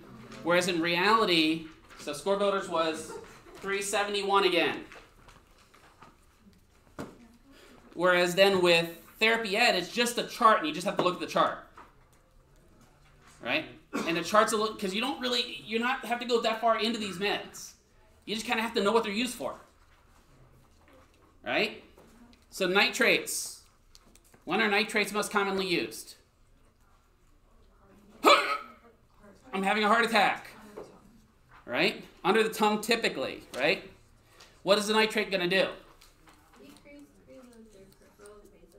Yeah, so basically what's the nitrate going to do? It's going to do what to the blood vessels? It's going to balloon them, right? What's that going to do to blood pressure? Yeah, why? Because if you got a vessel like this, and blood's beating through it at a high rate, and all of a sudden you go, whoop, right? You got a bigger hose. Pressure's going to go down. Right? So that's the main part of nitrates. It also relieves chest pain, because a lot of the chest pain is caused by which arteries? What ones are around the heart? The coronary arteries, right? Because there's probably a what there? A blockage, right? So if I dilate the vessel, I have a little bit more room to go around the blockage and get more blood going to the parts of the heart that are dying. Right? And so they're going to give me, so like, I'm going to use myself as an example. When I went to the hospital, the first thing they did to me was slapped a patch on my chest full of nitrates. And it sucked. Because one of the biggest things it does is it also dilates all the blood vessels in your head.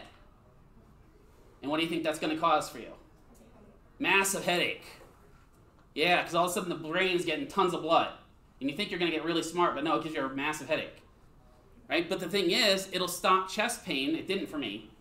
But it stopped chest pain because it actually expands the blood vessels in the heart and allows blood to move a little bit more freely. What that does is that gives the doctors in the ER a little bit of time to figure out, is it a blockage and they need to go in and do a stent or something like that? Or is it that something's going wrong with my heart, that I'm having AFib or VFib, and that's what's causing the problem?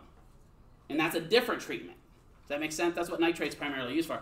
And then you may be on a long-term nitrate if you have continuous heart problems, and if you're not at the point, you're kind of that subclinical blockage point, where you're not enough where they have to go in and do surgery yet, but it's still bad enough that it's causing you a little bit of chest pain. Does that make sense? So they'll give you a little subclinical nitrate so that you take it once a day and it dilates those coronary arteries and it makes you feel better. You still got the blockage, but you're not having surgery yet. Does that make sense? And then you have your betas, your calciums, blockers, right? Both of them basically do the same thing, right?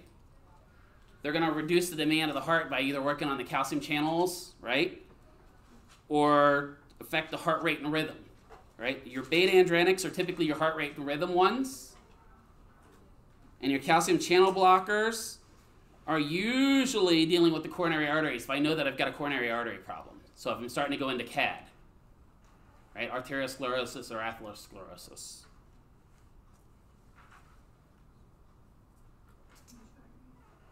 Right? So when I'm looking at calcium channel blockers, I'm typically looking for the ZEMs. Yeah. Calcium channel blockers typically end in ZEM. Right. And even Procardia is Atlantia-ZEM, I think is the actual generic version of it. Don't quote me on that. But it's a ZEM too when you get down to the generic version. Right? The ZEMs are typically your calcium channel blockers. Your beta androgenics usually are your LOLs or your ROLs. Your propranolol, Inderol, stuff like that.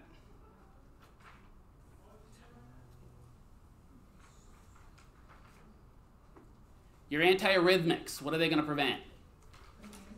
Rhythm problems, right? So if you're going to get a question on that, it's going to say the patient has some sort of a rhythm problem. That would be the med for that, right? Or they're on this med, it's going to be a rhythm problem. And usually those are your dines and your mides, I think. Isn't that what it is? Yep, look at that. How about that?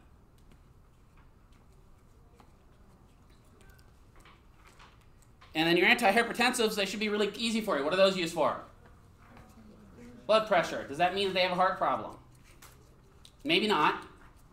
Right? Does it mean they are going to probably develop a heart problem? Probably. Right?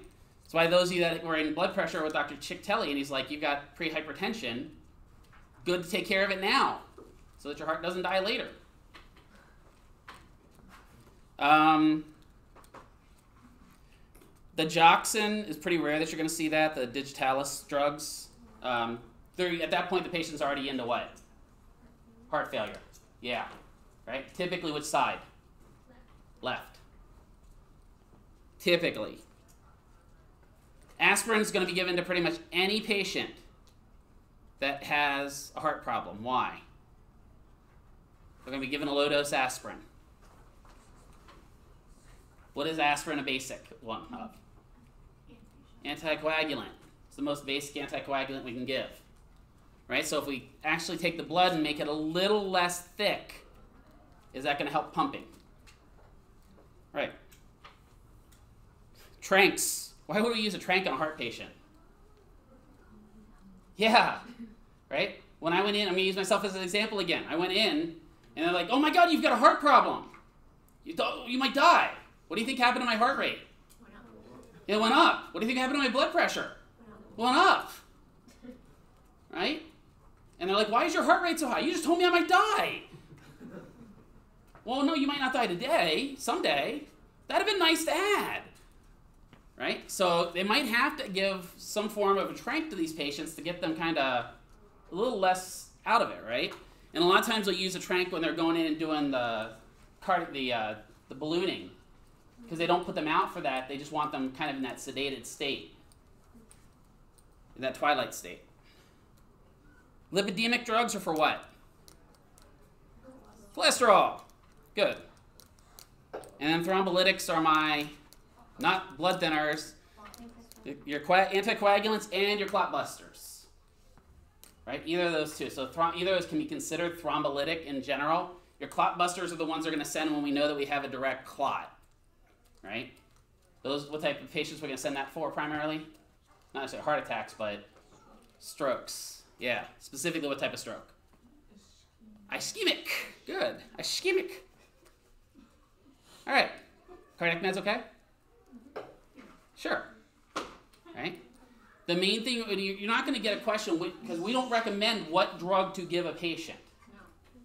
Right? What our questions are going to be is your patient is on this drug.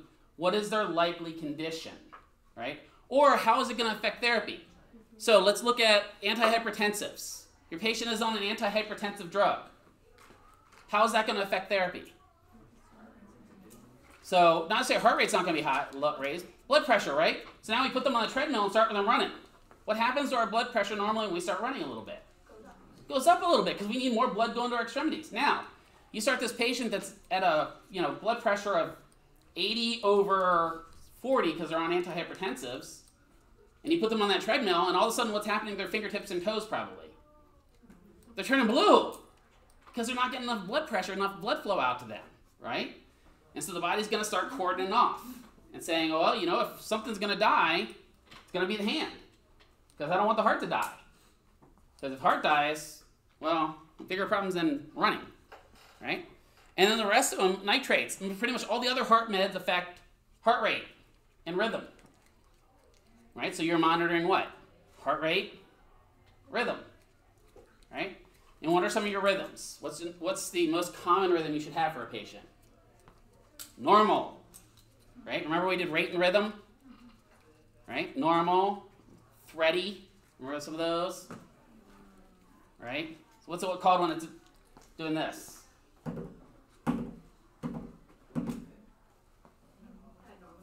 Yeah, flutter, right? You're getting the flutter going on. So any of those drugs can cause those problems, especially the antiarrhythmics, right? They're going to mess with the rhythm of the heart, not the rhythm of the night. Oh, I got to laugh. No. But that's the main thing. Don't stress out totally about heart rate meds and stuff like that. It's just mainly how does it affect therapy? And the main thing is you guys are going to be doing what if they're in therapy? Monitoring vital signs. Because they're probably going to do what? Get lightheaded, get dizzy, get nauseated, pass out. What's that? What's the pre-pass out called? Syncope, right? Get syncopic, where they're kind of, right? They might present like a vestibular patient. Right? I'm feeling dizzy, the room's spinning. In reality, blood's probably not getting where? Brain. That makes sense? Are we okay on cardiac meds? Neuromusculoskeletal meds. What kind of questions are we running into on them? Because this is the full gambit. This is a ton of stuff. Right? The most common meds you're going to run into for musculoskeletal are going to be which two types? Antispastic and muscle relaxers, right? One of them is CNS mediated, one of them is PNS mediated. You remember which ones?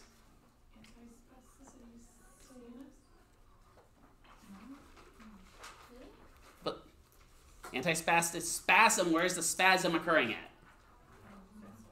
Spasm is occurring where? In the muscle itself, right? So typically your antispastic meds are going to work at the muscle level. Whereas the other ones, right, your muscle relaxants, right? What happens when a patient takes a muscle relaxer? Have any of you taken them? Oh. Right? Old people, they love their scalaxin and their somas.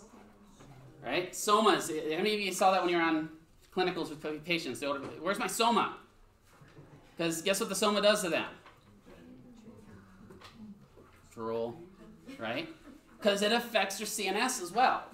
Antispastics can in a minor amount, but not as much. What's the main antispastic we deal with? Starts with a B. Baclofen, right? What patients usually we're going to see on baclofen? Two types. Spinal cord injuries. And kids. What type of kids? Cerebral palsy. Good. Right? And then your muscle relaxants are your somas, your flexorals, your scalaxins, all those. Right? Neuromeds and musculoskeletal meds, I have score builders, 246, therapy ed. And it says 81 or 51. I can't read my own handwriting. Might be 51. Oh, hold on. It might be 81 now that I look at that. Oh, there it is. Starts on 52. Yeah, technically. Right? So score or therapy ed doesn't break out musculoskeletal and neuro. They kind of combine together. Right? 52. And then neuromeds. What other neuromeds might you encounter? Yeah, levodopa, right? For which patient? Parkinson's, right? And then what's the other medicine for Parkinson's? Cinnamon, not cinnamon. And cinnamon is L-dopa plus carbidopa, right? And then for myasthenia gravis, anti-ACH.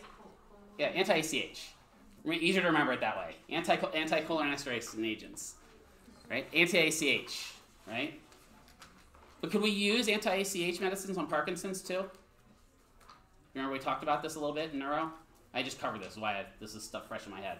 Yeah, right? We could use the anti-ACH meds and reduce their acetylcholine and get a similar effect. But we'd rather than be on the other meds, on the Parkinson's meds.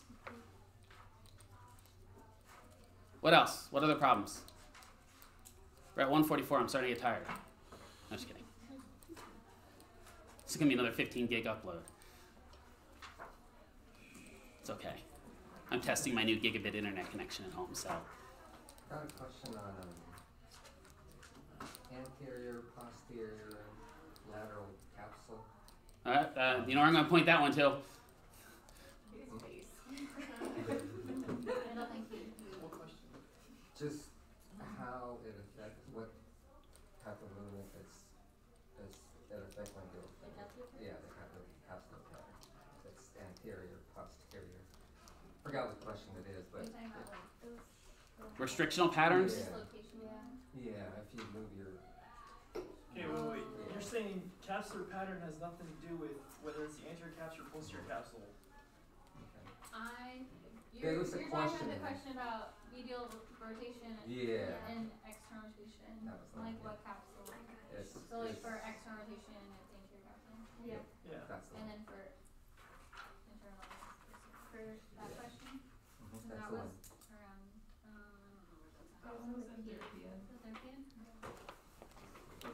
third. I think, are you saying what stresses the Yeah, like what- if you're doing yeah. external Yeah. rotation, where's the stress in your capsule? Yeah. It's still rolls to its spin and glide. Yeah, still roll spin glide. Okay. So which way is it? think of it this way. If you've got your humerus. It's so funny. Patrick's just gonna smack me as he goes by. Just an easy way to think about this is if you've got your capsule kind of attached on either side of the bone. Right. Okay, if I go to stretch that, one side's going to get put on slack and the other side gets stretched. Okay, so which side is going to get stretched? Which is going to be your stress on your capsule, right? So if this is the left, so if I laterally rotate, the front side gets stretched, the back side goes on slack. Okay, so this is going to stretch the anterior capsule. If I medially rotate, it's the opposite. The back side gets stretched, stressing the posterior capsule. I don't know if that was the question, what it was asking.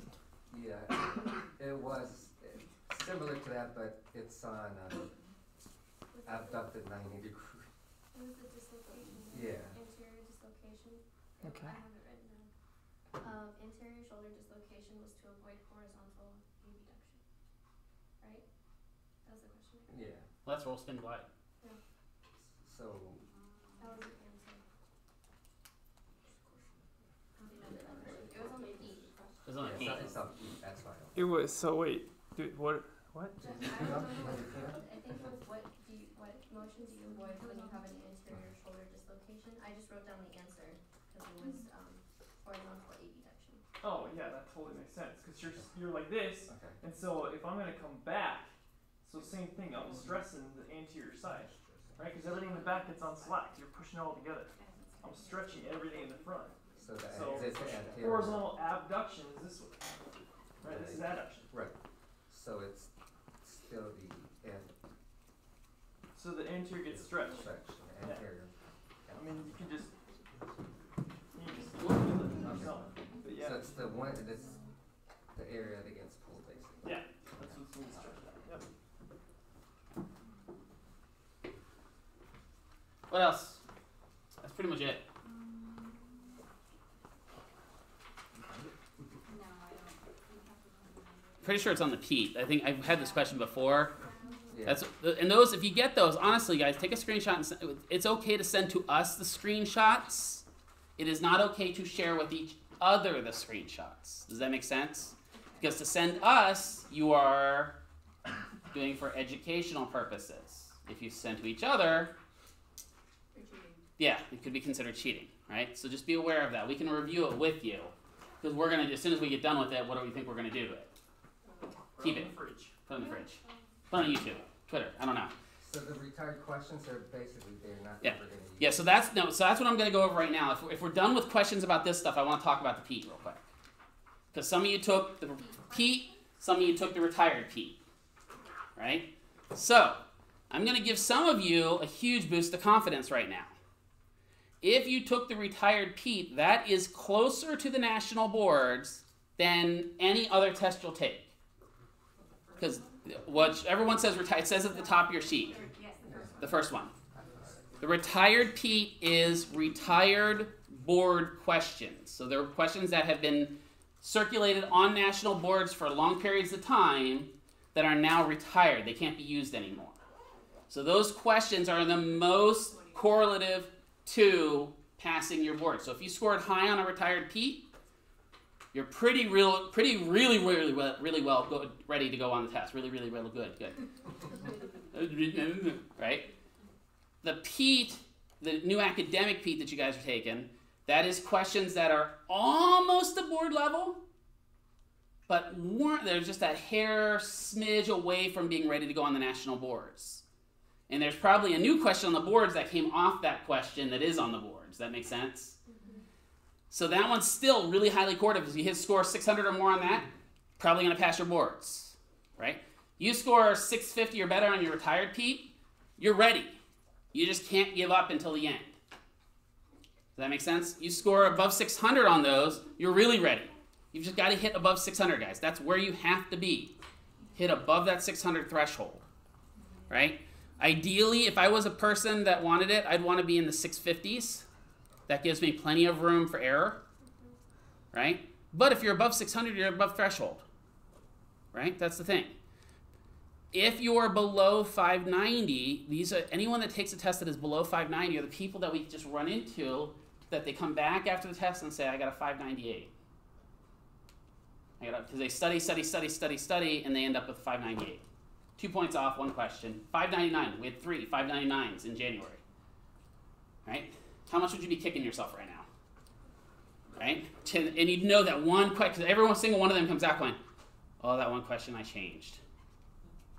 Right? And it's probably that one question. There are probably others too, because 599 is not perfect. But that one question is an effect, right? So the retired PEAT is kind of the hardest of the PEATs. The PEAT is still a valid, it's just not as hard as the regular PEAT. That's, I guess, the second one in the list, I guess, sure. I can't see how you guys have it set up, unfortunately. We see it differently. It's the second one, okay, thank you. Does that make sense, though? So some of you took the retired PEAT, you just were overachievers and took it first. Nope, that's fine. That's why we don't say it. We just let you go. Take one. Right? Because they're both valid tests. Right? And again, you score above a 600 on those, you're good to go. That's it. Plain and simple. You're good to go if you're above 600. It's almost, I'm going to knock on wood, because this is not time to say challenge accepted, that if you score above a 600 on the PEAT, that you're going to score under a 600 on the national boards. That is not time to challenge accept me. Right? But usually it's most correlative, right? So the most correlative, class that relates to passing your boards is anatomy. Your GPA is directly correlative to passing the boards. If you're a high GPA, you'll probably pass the boards. And then if you score 600 or better on your PEAT and your repeat, pass the boards. Can't make it any easier than that. Right? You guys all are capable of doing it. Some of you may have been down and out with illness and tired and whatever else might be, right? Yeah, do you still pass if you're out for a week? Some people can. It just depends on what you do for the next 3 weeks. I feel like it's hard to get back into it. Yeah, it is. It's just like going to the gym, right? You quit going to the gym for a couple weeks and you go back to the gym and you're like, this sucks. I'm dying, right? But the main thing, again, I want to stress also, on that last day, that day before, somebody take Crystal's books and lock them away.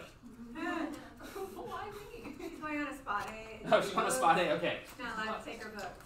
Yeah, we just don't study that last day, because all it's going to do is mess you up. You need to rest. Go to bed that night, or at least go and lay in your bed if you don't go to bed. Stare at the ceiling. I got a big test tomorrow. Right? You guys can do this, right? Have you all tested the drive down to the Prometric Center yet? No. Please do it. It's down at Eastern and 215. Please try. I forget the little road is right there. Pebble. Thank you. Yeah. I don't want a little road Pebble. That makes sense. I don't know. But yeah, so take the drive, seriously, because that way take it when you're going to your test. So I think you're all pretty much morning, aren't you? Or you're all afternoon. You're all afternoon.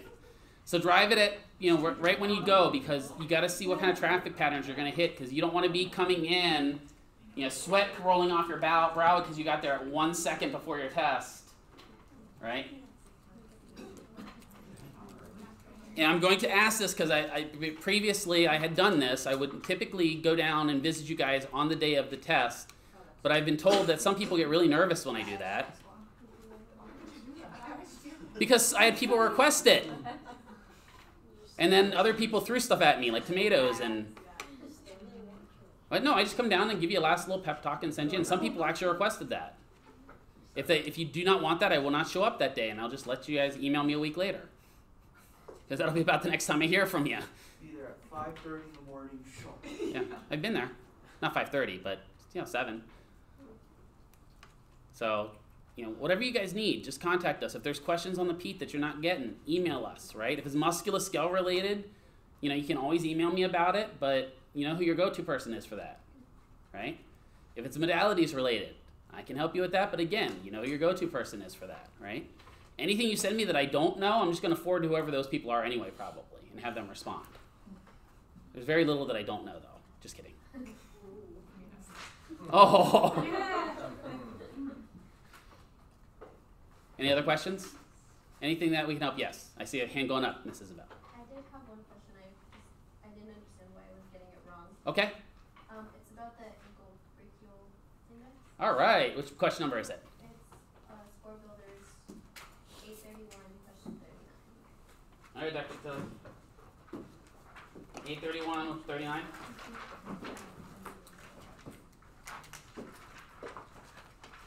Oh, it's claudication. So I put 55 as my answer because in the book it has the little has like the explanation on 375, and it says from 0.4 to 0.79 as moderate. So I put the 55 because that's what I thought would be immoderate for the question, but it was 75. I guess it's just a better answer. So, do you guys remember what claudication is? Yeah, it's when they're pain due to blockage while they're exercising. Right. Okay. So if you have those lower values, 0.35, 0.55, they aren't even gonna need to exercise. It's gonna hurt because they're so limited. But this one brings, 110 that's gonna be normal. So that 0.75, it's enough to notice when you need it. So like he's talking about, when you start exercising, you need that extra blood flow. If you have this issue with your ABI, then that's where it's going to manifest, is when you start exercising. What's your key word on that one? The 2 key words. Fairly intense. Oh, okay. Right? Those 2 low values, are they going to be doing fairly intense? No. Okay, that makes sense. Yeah. Yeah, I actually knew that one. I'm impressed. See, I do know everything. No, I don't. Not even close. All right. Anything else? Any other? Yes. The Wagner ulcer grade classification. Oh, there's a chart. There's a chart. There for is? Yeah. Yeah, other systems. Another system. Thank you, guys. Yeah. Sorry, I missed it. Nope. I was gonna say there's this. I just saw it yesterday. There's a chart in there. Another system. 444. 444. Yep. Thank you. Yep. I was gonna say that was exactly gonna be my answer to you. Is there's a chart. Yeah. Page 672 in therapy ed, number 128. 672, 128. Floating between my books here. Oops, other way. 672, 128. Cardiac intervention. The patient has recently completed a 2-week program, phase 3 cardiac rehab, and is most likely to demonstrate decrease in which of the following? All right, so we're in phase 3, right? Okay. 672, question 128 in therapy ed. I understand cardiac output. Okay. And I understand, so stroke volume is how much is pumped out of the left ventricle. Right, which is going to correlate to, Your ejection fraction. which is also going to correlate to cardiac Your cardiac output. But I guess I don't know what happens, like, during exercise, what happens. Right, to right. So here's the way I would look at this. If I'm looking at this question, and I didn't know the answer to this, okay? I'm looking at this and going, well, 3 and 4 are way too close together. They're not exactly the same, but they're close enough that it would cause problems that, getting down to the best answer would probably be a problem. I got it right, but I want to know why the other ones are wrong. Okay.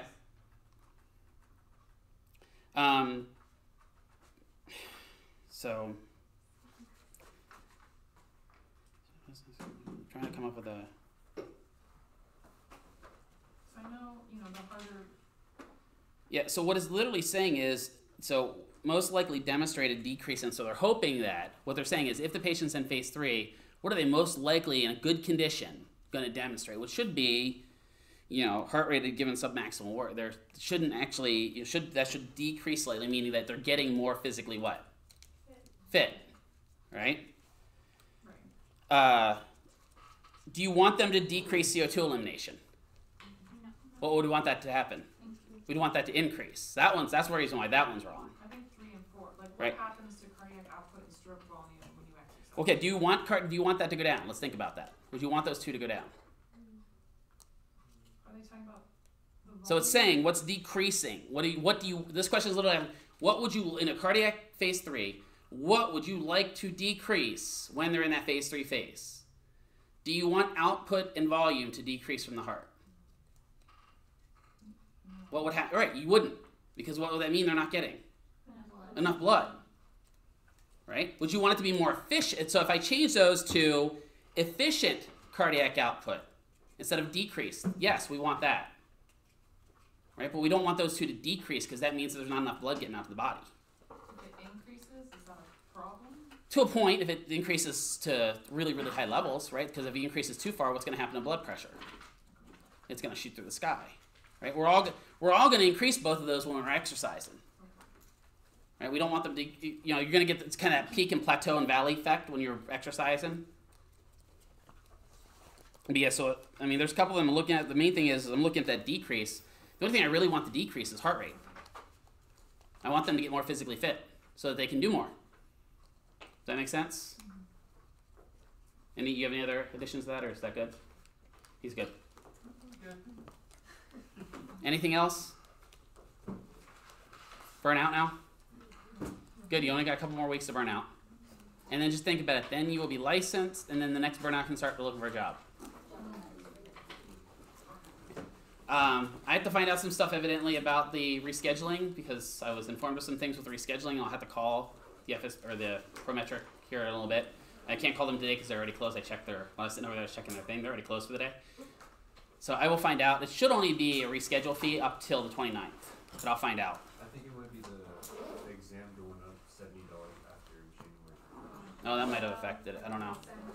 That might have affected it. That's quite a possibility. I wonder if they added that addition to a reschedule too. That would make sense because that would then push it to 120. That might make sense. I'll have to check it. It was 400 after January 1st. It was 470. Yeah.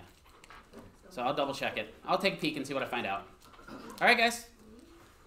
Done? You free? I'll post this. Like I said, now that I know what I have.